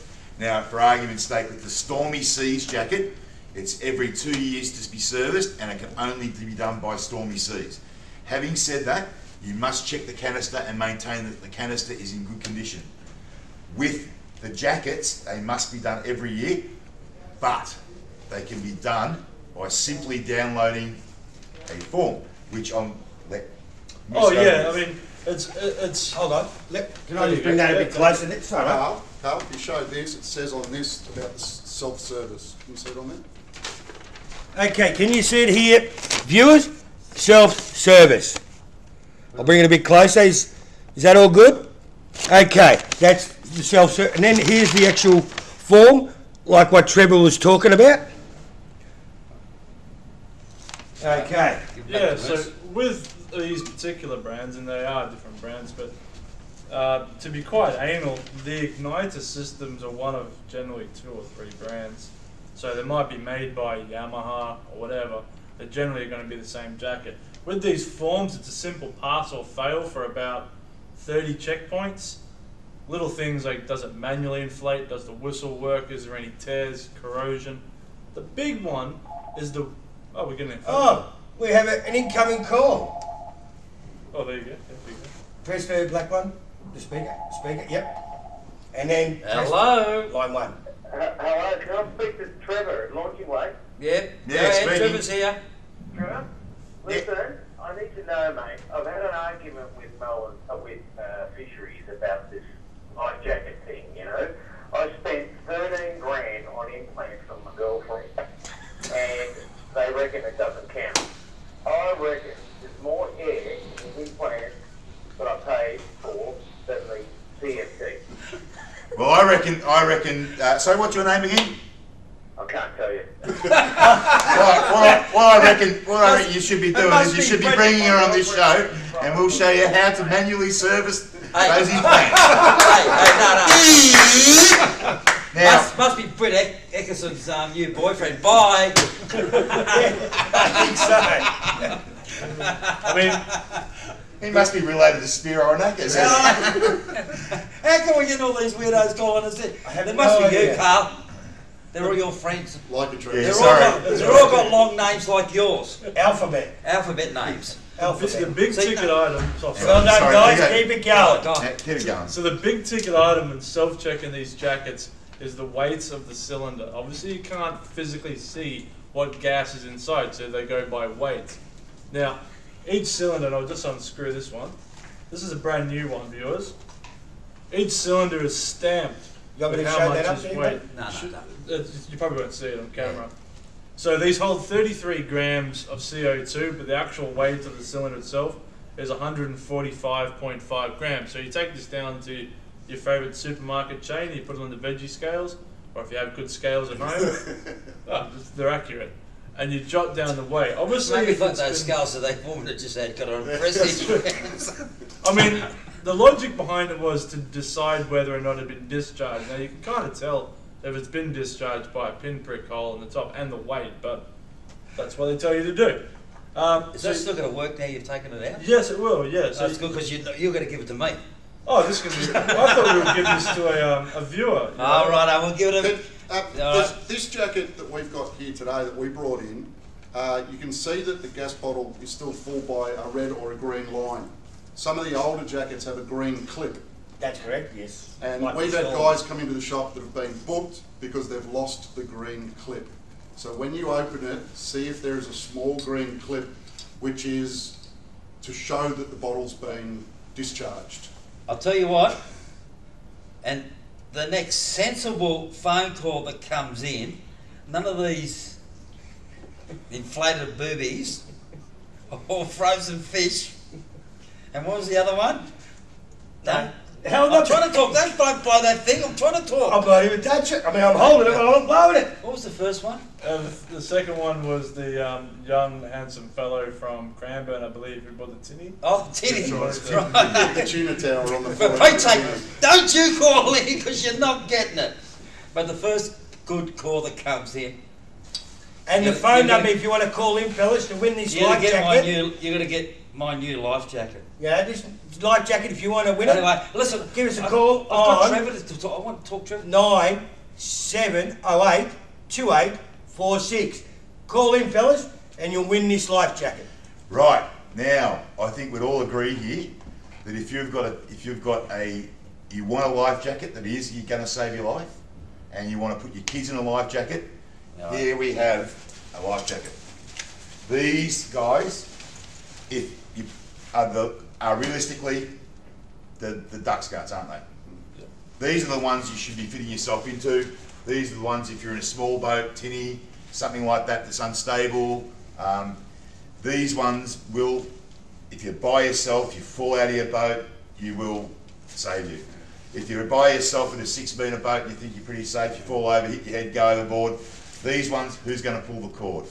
These ones, guys, you fall overboard. It's already automatically done. You don't have to worry about it. You're floating, you're safe. Yeah, that's one thing you were talking about if you're by yourself. They sell these life jackets in an automatic. Yes, they do. There has been problems up north where the boat has rolled, the life jacket goes off because you're in the water and you're caught under the boat and cannot get to the surface. Oh, really? Right, So my advice, if you do a lot of boating by yourself, buy yourselves one of these. I have got this style, I have this style on my boat, and I've also got my Stormies. When I'm with people on my boat, I wear my Stormy and I wear my yokes because I know obviously you'd be unlucky if 3 or 4 of you got knocked out in one go. Yeah, true. But these ones by yourself, guys, and they have them in the kids' sizes. They have them in the handles at the back of them, so that if you do go over with a child on board, you can grab hold of the handle and you can just rip them back in the boat again. Makes more common sense than anything else. What I like about those ones too, Trev, I mean, a lot of us are fishing with squid jigs and we're fishing with trebles and sharp implements, and obviously, even if this is inflated, a small puncture which may not be visible has deemed it basically has deemed it useless. Obviously, this you can get it poked, you can get it stabbed. It's still gonna float. It's just foam. So, well, there you go. I'll be safe. Body armour. Way to go, fellas. Get one. And where can they actually get these from? Regal, and Launching Way, any good boating and tackle store. Yep. All right, mate. Look, this is. See, once again, this is information that I think a lot of the people just want to jump on their boat, go out and have a fish, go and have a great day with the family or with their mates and things like that. And the simple thing about a life jacket, which can save your life, and as we said before, safety is a must. Right, Sure. It's great news. But on the same token too, you don't want to get down to the boat ramp and you don't want some person to come over and book you and ruin your day and give you a $380 fine when you think or you know you've done the right thing. Yeah. Like I purchased that Snobby Seas jacket for my son to go to Portland. I'm in all good belief that this is brand new and it's up to date. And he'll just turn around and go illegal. No. 2011. Because we're in a game and say we buy 10 of those, at the end of the year we're not going to throw them out. We've got to keep them in the shop and sell them. So neither is Stormy. Neither is Stormy, and that's what they say. Date of manufacture. That's when they go, and people just don't realise it, like myself. Can I ask a question? Right, like I said, you blokes are all boaties, and I'm just starting to get involved with a little bit with boats, right? And like back in the old days, mate, when I did have a boat.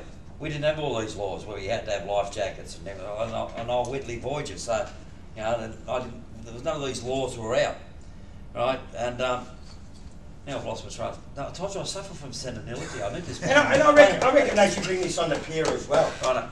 But I'll get. Oh yeah, that's what I was. I knew I'd come back to it. See, just give me a second, and my brain starts to work. I think. Now I've lost my trail of thought again. I like jackets and hoodies. No. Why do we have these dates of manufacture? And I know, being a business person, right?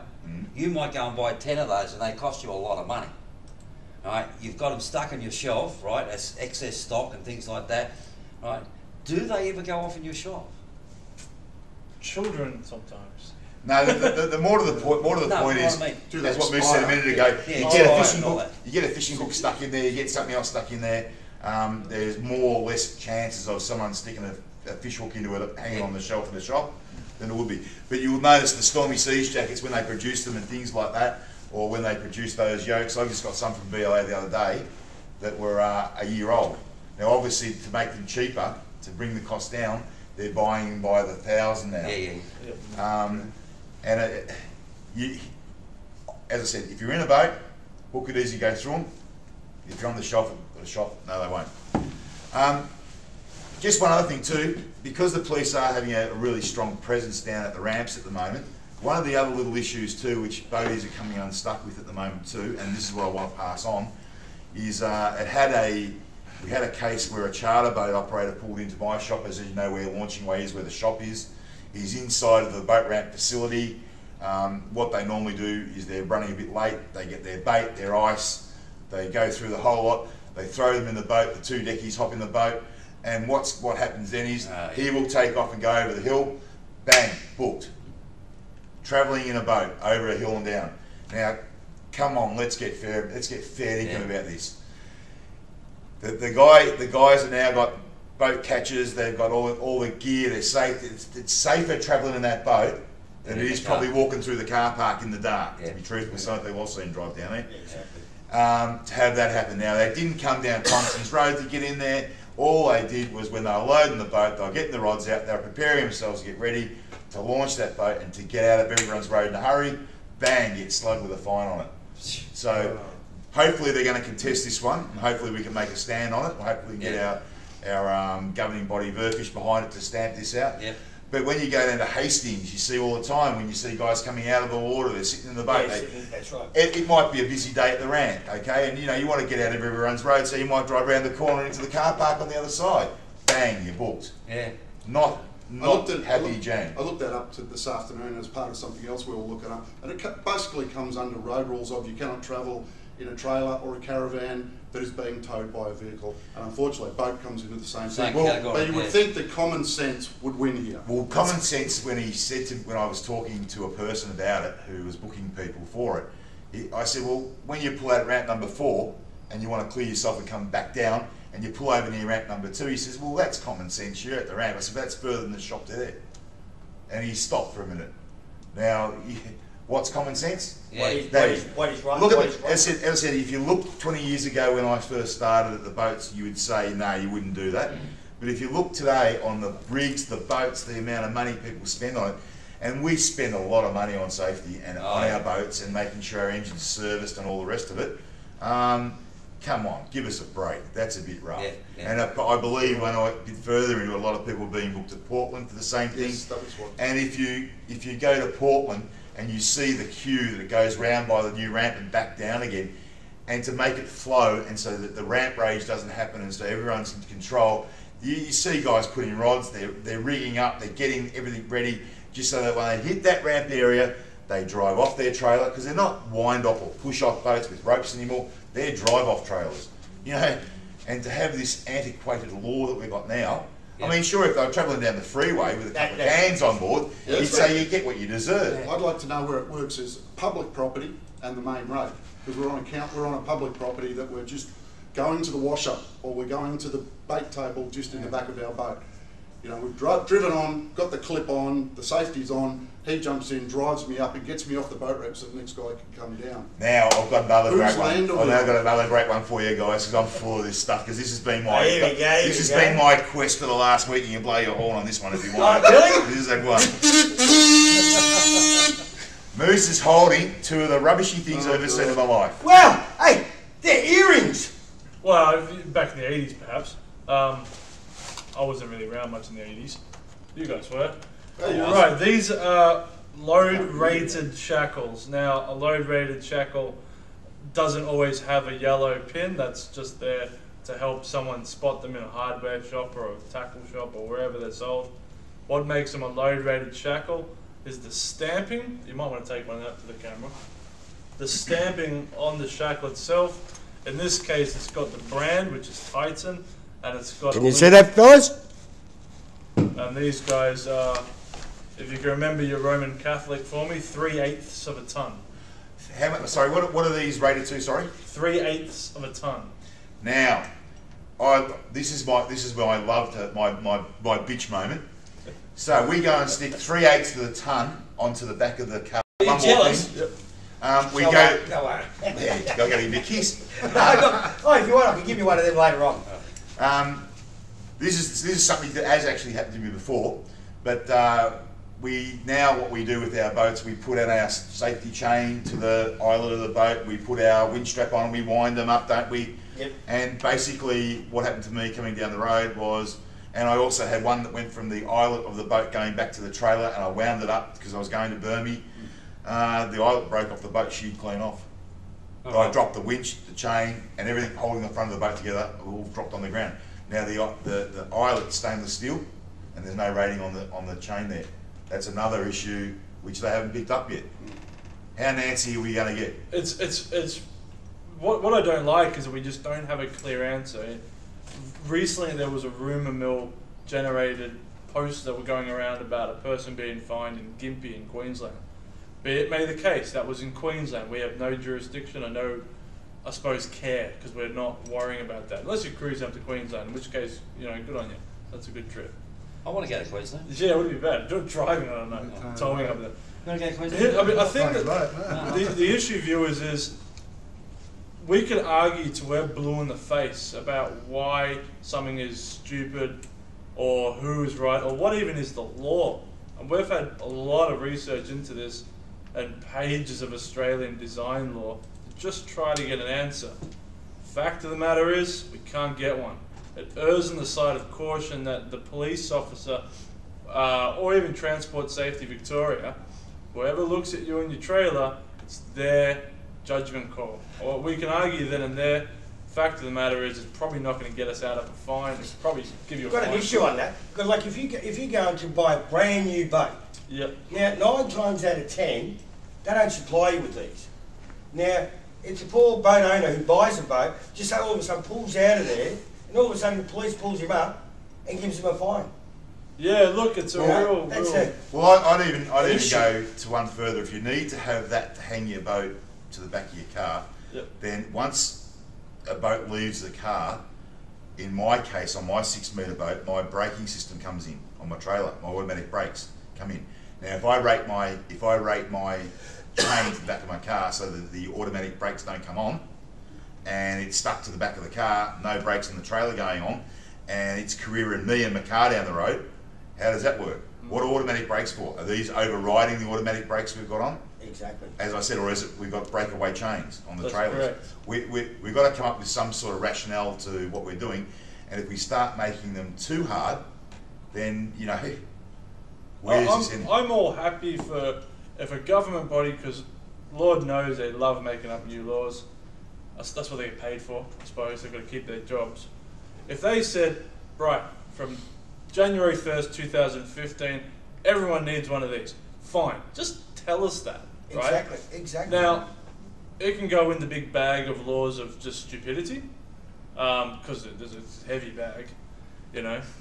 It's not that big. It's that big. It's that wide. Exactly. And it's all pointed at responsible boat owners. Yes, thank you. And I'm glad you mentioned the responsible thing.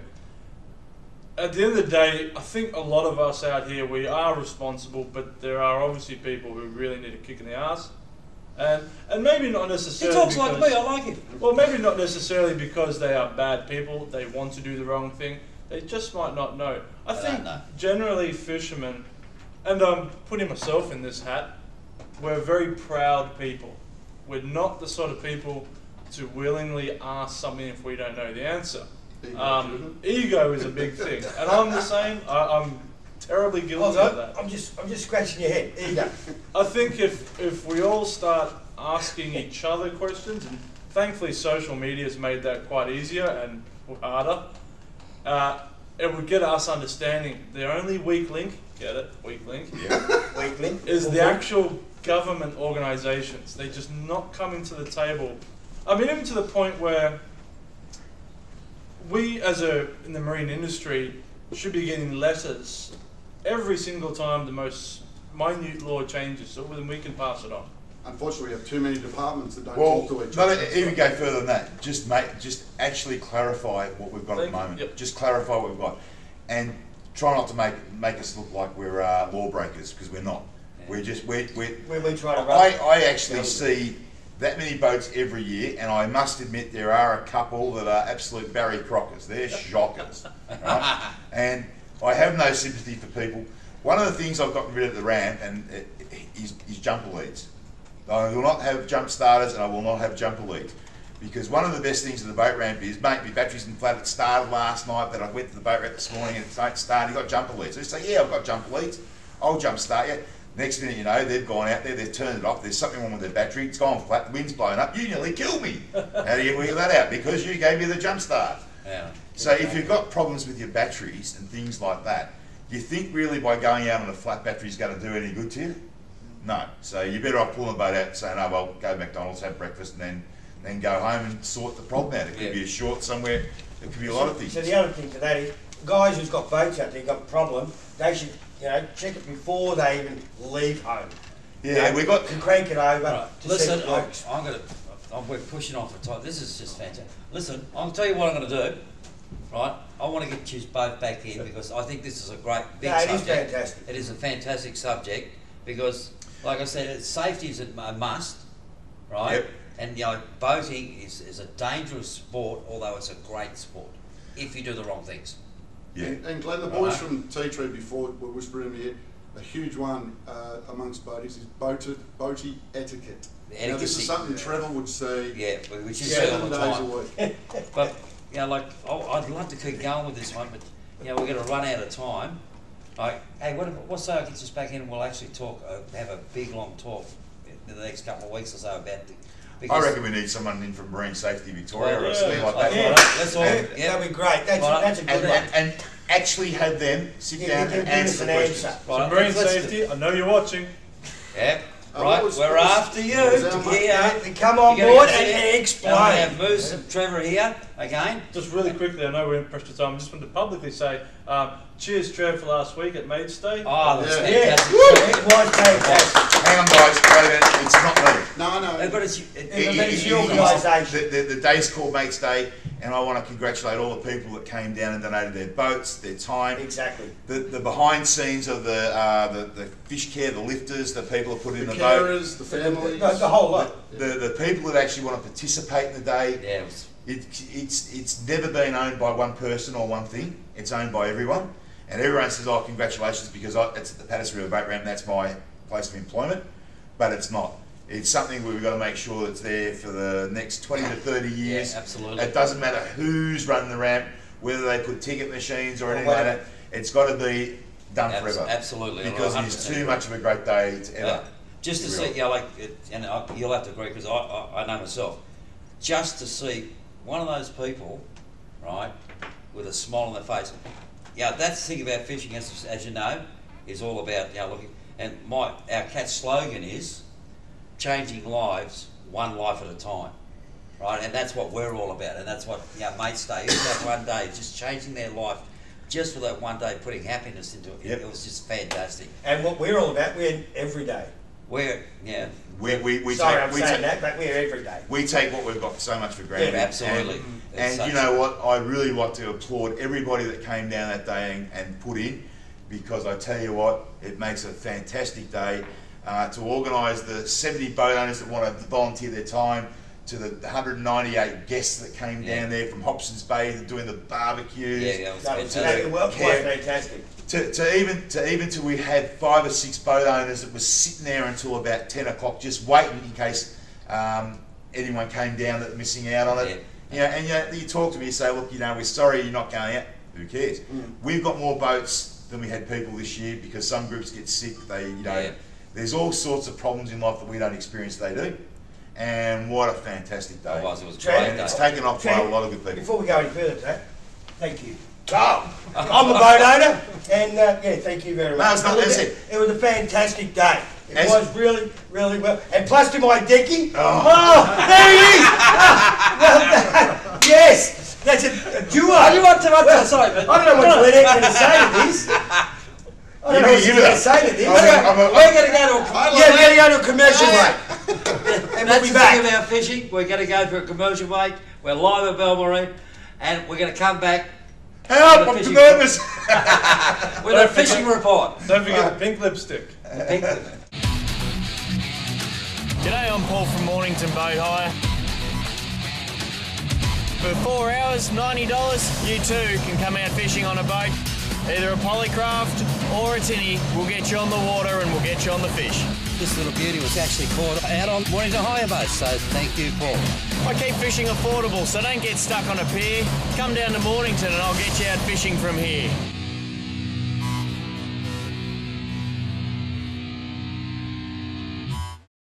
In a world full of quality TV, award-winning screenplays, and really attractive people, comes a show with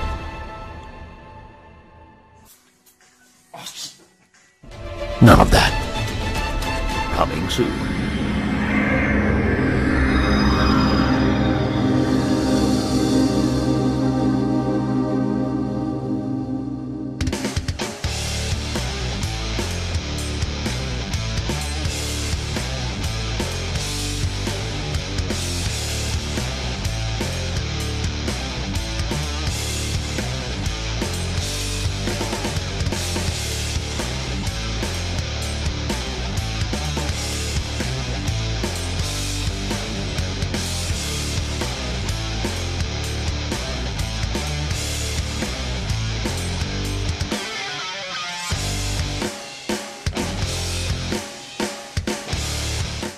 I caught it on Seaford bait.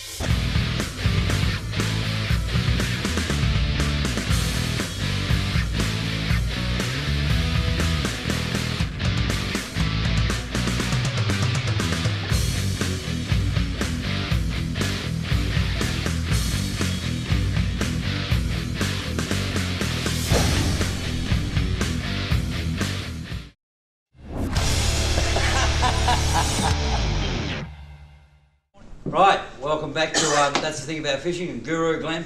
And friends, look, I've got a whole lot of friends. Yeah, you got a lot of friends. I started off with none. No, you actually started off with 2. No, but a couple of weeks ago I started with none. Yeah. Right. There you go. You got some friends. Don't know when, don't know when, oh no, we'll meet again some sunny day. Do you know I was going to be a singer once, but I just didn't want to be a sex symbol? So I actually took over tenor-voice and sung 10 or 20 miles away so no one could hear me. Anyway, what we're going to do now, we're actually going to go over to Mornington and have a fishing report from Mornington. We'll be back in a minute. Okay, this is Guru Glenn. We're actually live at Mornington Pier, and I've got Kevin Johnson's permission to come down and actually do our fishing report with Paul from Mornington Boat Hire, actually on the new part of the pier. I'll show you later just a little bit of what's been done here, but it's looking good, isn't it, Paul? It certainly is. It's coming along really well. It's going to be a really good regional facility for both boating and fishing and scuba diving. Planned things are a low-level access, wave screens for harbour protection, and also a swim-through for the divers. It's going to be a proper harbour setup again like it was back in the 1920s. New improved parking, the whole lot. It's going to be awesome, guys. It's going to be great. Anyway, that's enough about the engineering side of stuff. Absolutely. We're here for a fishing report. As I said, Paul's from Mornington Boat Hire, one of my great sponsors that I've got on board. Now, Paul, give me some reports around this area. All right, so we'll start in close. In close here in Mornington, we are starting to see a few whiting moving around. It's really good. The water temperature's getting up. Have a look around Fishy's Beach and also off the front of Mills Beach. Same areas, we're seeing some squid. They've been quiet the last few weeks, but just starting to pick up now. Can be a bit hard on an east wind, only due to the direction of the drift, not so much the east-least and all that sort of rubbish. Got nothing to do with it. It's nearly always to do with which way the boat's facing and which way you're drifting. Other things, moving out into the deeper waters. We've got a nice reef just behind here at Mornington, behind Snapper Point. It is holding some lovely pinkies and the occasional fish up to about 3 kilo. Moving out into the deeper waters from all the way from Frankston right the way through to Mount Martha. Those that are fishing 16 to 18.5 metres are seeing some great snapper. You might require to sound around for about 5 to 10 minutes, sometimes a little bit longer, but find a school of fish. Move on, mark it on your GPS, come back, have a look. If those fish are still in that area, give it a crack. Get the burley going and you should do quite well. That's pretty well much it for my section of Port Phillip Bay, but heading over into Western Port Bay over at Yoringa Harbour, we're seeing some lovely gummy sharks coming in. We had some fish up to around about 7.5 kilo this week, and we're seeing good snapper as well in those deeper sections. It's the old saying that we used to have up in the territory as well, no run, no fun. So fish that tide change, and halfway through when that water's really moving, we're seeing some great snapper. Fresh baits, make sure that sinker's on the bottom, and if you've got burley, make sure it's on your anchor rope so your burley is around your baits. See, good points there. Good, like that's some of the things that we want to actually teach people when we go fishing. I was just over in Warneet, and we're talking about it's actually going to be a low tide changes this weekend. Can you give some ideas about what's going to happen over the weekend? Yeah, look, over the weekend in both places we've got some nice fishable weather. It might be a little bit overcast, but on the current forecast and synoptic chart it's looking really nice. So be prepared. Make sure you've got a jacket and sunscreen and your sunglasses and hat. Even though it might be a bit chilly, you can still get burnt on these days. Also with your tides, know your tides. As Glenn was saying, we've got what are called neap tides. They're a smaller tide change, and sometimes they can fish well, other times they can fish a bit harder. It's once again, you've got to be on the water to win it, but sometimes those neap tides, they're either gold or bust. It depends on where you're fishing. If it's really slow and the fish are in that area and you can't get them to bite, no matter what you do, pull the pin, move, find another spot. Somewhere they're eating, somewhere they're hungry. And I know the land-based is a little bit harder, right, but I've heard that the bite times at the moment for land-based fishing, especially along the rocks here at Mornington, I've heard, up to about early morning, up to about 9:30, 10 o'clock, it's a great time to fish for bite, like along the rocks and everything, the rocks, right? yeah, absolutely. And also the little bit of pier here. Also, haven't I ever heard they're catching fish in the harbour here, haven't they? Been seeing some really good fish in the harbour, even when these big easterlies are getting up, just out past the pier there. You're fishing in 12 to 13 metres of water, but you're only 200 metres off the coast. We've had some nice snapper come in there over the last week, and they've been up to 6 kilos. So that's a really good sign. The reason these fish come in at land-based and in close is they're following the old fault line and Yarra riverbed up. Oh, that's great. Well, this is Paul from Mornington Boat Hire. You want a boat? He's probably one of the best price I've actually known or seen around on the Port Phillip Bay. So come down and see Paul. Tell him Guru sent you, and you never know, he'll look after you, won't you, Paul? Absolutely, we'll get you on the water and on the fish. Till next week, Glenn. Yeah, till next week. Keep fishing. We'll see you next week. Bye now. That was Paul at Mornington. Anyway, this is what we call, everyone's got to have a mailbag. That's right. And I've the only got job, mail. I know, you got mail? I've got mail. I've got a few questions here, so Really? let's run through 3 of them. Right then. Okay, and this one here is from Mario and Hastings. Where can I catch big squid land-based in Western Port? Right. Now that'll be a question for you. How long we got? All right, who's the Western Port? I'd say the Flinders Pier. I was going to say Every time. Every time. Flinders Pier, that's probably the best. Although, Stony Point, yeah. But although I've heard, under a float, summer's at the right times. Yeah, right, yeah. Right, I've got a friend of mine, Megsy. Yeah, I know. Yeah, old Megsy? Yeah. Right, the man that can cast an overhead, mate. I've never seen a bloke cast an overhead so good. The other one's to catch a ferry over to Tankerton. Yeah, taking it too, yeah. I've also been told surf rods off Red Rocks. That's, yes, yep. Plenty of spots. New way. Oh, there you go. There's the answer to that one. Right, jeez, that was and then this one here will be for you there, Mr. Guru. Why aren't there many garfish at Frankston anymore? And who wrote that one? This one here is from Alana from Seaford. Alana from Seaford. Elena from Seaford. Right, well listen, this is my opinion, or my theory anyhow. Right, so Frankston and Seaford have been great gar fishing piers. I remember 30 years ago we go down there and fish it, and we come out bucket loads of them. And even over the last few years we've been going down there to catch gars.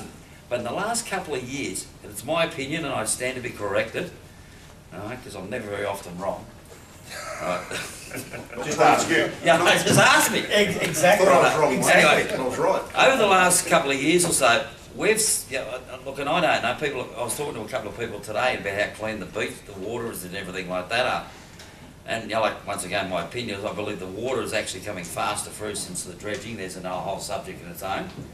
Right, but we've seen an enormous amount of more salmon coming through. Once before, years ago, and you probably agree with me this trip, salmon were always mainly around about the 800 grams to a half a kilo sort of thing. But we're starting to see, remember the beginning of the year, mate, we were fishing down there, and we were catching nearly 3 kilo salmon off Frankston Pier on surf rods.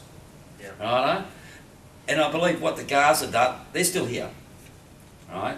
There's areas where they've been, you know, like there's a couple of little secret spots, X spots. No, right? No, there's areas that you can still go and get guards, but I'm, you know, like I said, I stand to be corrected. I believe what's happened is that, you know, fish have got half a brain sometimes. Why go and hang around the Frankston Pier when you've got these dirty big fish that are coming in to eat me, right? And like everything, you know, because I believe, to me, salmon, you got to eat it on the day, but you open them up and all you were seeing was baby garza fishing and things like that. And you know, like there's some big salmon out there, and I think So that's part of the reason. Am I right? I'm wrong. Yeah. You're right. I can't disagree with you. You said you're always right. I know. I reckon we're going to next person. This one And here. anyone can ring in and say I'm wrong. Just one more thing on that though, quickly. Water temperature has a lot to do with a lot of species. Yeah, it does. And water temperature every year is not the same every time. That's right. And that's a whole, yeah, once again, they're going to take all night to talk about that one. Anyway, There's another well, education. okay, well, this one here is is for a couple of us here because this is a classic. Because my son even asked me this a few weeks ago. This is from Reese in Mornington. Why do they call Glenn the guru? Now, my son asked me that. We went out in a boat one day, Glenn, my son and myself, and my son outfished Glenn. And he asked me, he actually asked me, why do they call him the guru when he doesn't catch any fish? Okay, here we go. So, and he... Trevor's thinking here. There we go. That'll be your son on the phone. I reckon it could be your son. No, the speaker. Speaker. Hello, this is Guru Glenn. What do you want to ask me a question to? Hello? Hello? Well, this is Tom from Springvale. Yes. Hey, Tom. Springvale. Yeah, go on, Tom. We catch lots of garfish Do you where? in the bay. In the bay? Whereabouts in the bay? Oh, we use nets, maybe 3 kilometres. Well, I think that's a no-no. I think that is a big no-no. That's where all your guys are gone. Yeah, exactly. Anyway, getting back to that. Tommy, what do you think? What do they, you know? That's a tough one because he's always saying, you know, he does a lot of land-based fishing in Mornington and Frankston Pier, and he's catching all these fish, or fush, as you would call it. But lately, I've taken him out a fair few times on the boat, and I haven't seen anything he's pulled in. Well, I'll tell you, do you know what the whole story is? Right, and I'll tell you the truth. I've got to make it really quick. Right, it wasn't me that actually called me the guru. Right? It was the producer a couple of years ago. Producer? Oh. Right, when I went out there and I caught an 8 kilo off Mornington Pier on the end of the rock wall, and I think the next week I went out of one of the charter boats, and I caught an 8 kilo on the charter boat. It was exactly a week to the thing, and then I went back in and I caught another 7 kilo on the Mornington Pier. And anyway, and I got the photos on Facebook to prove it, so you can go on to Facebook and have a look. Was that frozen fish? And I'll tell you, like I said, and I've got the photos to prove it on Facebook, 35 fish off the piers land-based last year. Right, and I've got the photos to prove it, and you counted them up. Some of them I thought they looked like they were being They looked like they were frozen. You pull them up and they were gutted. No, they were frozen. And then I've only caught 15 this year. I've got just a thing in my shop for you. What's that? It's called a whopper stopper. Oh, whopper stopper. But I got the Have you seen the whopper stoppers? No, I haven't seen Do you know what a whopper stopper is? No, tell me. It's a piece of wood, it's that long, and it's got a hole there and a hole there, and you put your fingers in it, like that, and it stops you from growing them each year. They started at 2 kilo, there they're 8. Where's my mobile phone? I'll show you. Right. Okay. Anyway, listen, we've got to wind it up, and look, we can sit here and all night. Yeah, exactly. we honestly could, you know, like, and it's been great, you know, like the boys from Snapper Point, you know, Regal Marine, Greg, Russell, Moose, Dave, Trev. Hey, Kanui! Righto, Nui's a great mate. Righto. Listen, next Thursday night, isn't it? Yeah, next Thursday night. Yep. At Mitchum, that's it. I'm glad you reminded me. Sentinelity's still here. Right, Mitchum Angling Club. I'm doing a land-based snapper tour. Right, so So it's Guru Glenn. That's the thing about fishing with friends. Is doing a snapper talk, right? And then I'll tell you what I'm going to do too in the next week or so.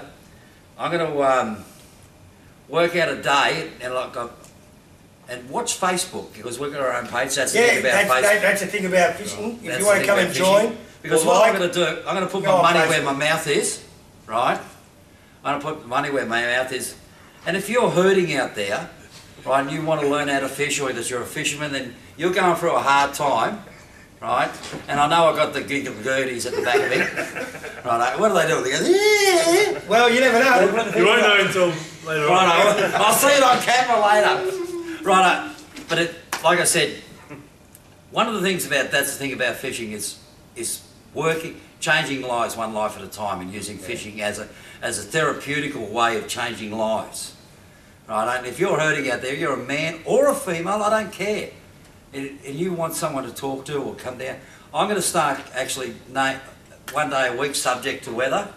Right, and I want to, look, I'll tell you what I'm going to do. If you're out there, I'm going to start it this Saturday. I was going to go with you fishing at Western Port. I'm hanging out there because we've got what we call the low tide. You see, that's going to be a fantastic time to go fishing at Western Port. I'll give you a call while I'm out there. Yeah, that'll be right. Tease me. I'm going to be at Frankston Pier on Saturday morning from about 6 o'clock till about 11 o'clock.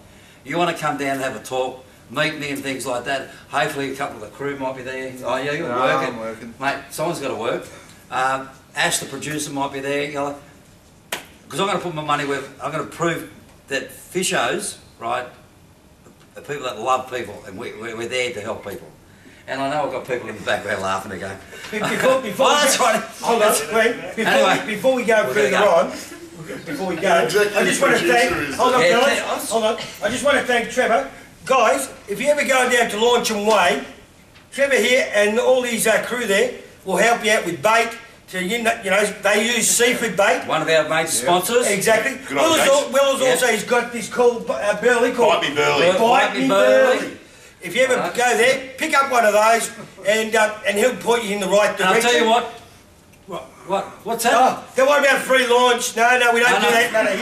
No. Will's also want to thank the guys at Regal Marina as well are coming in. Thanks, and same deal. If he's ever going down to their shop, go see Moose. Go see Dave, they'll look after you. And also, the Tea Tree guys, fantastic. Welcome aboard, and we'll be hopefully out there filming it next week. We got Moose. And we'll take it from there. Anyway, next week, we want to see some photos going on. That's the thing about fishing's Facebook. And this is Guru, Glenn and friends signing off. It's been a great night. I'm sorry we've gone over time, but that's the thing about fishing. Even here, we just keep going. See you later. Hey, Terry. See you, Terry.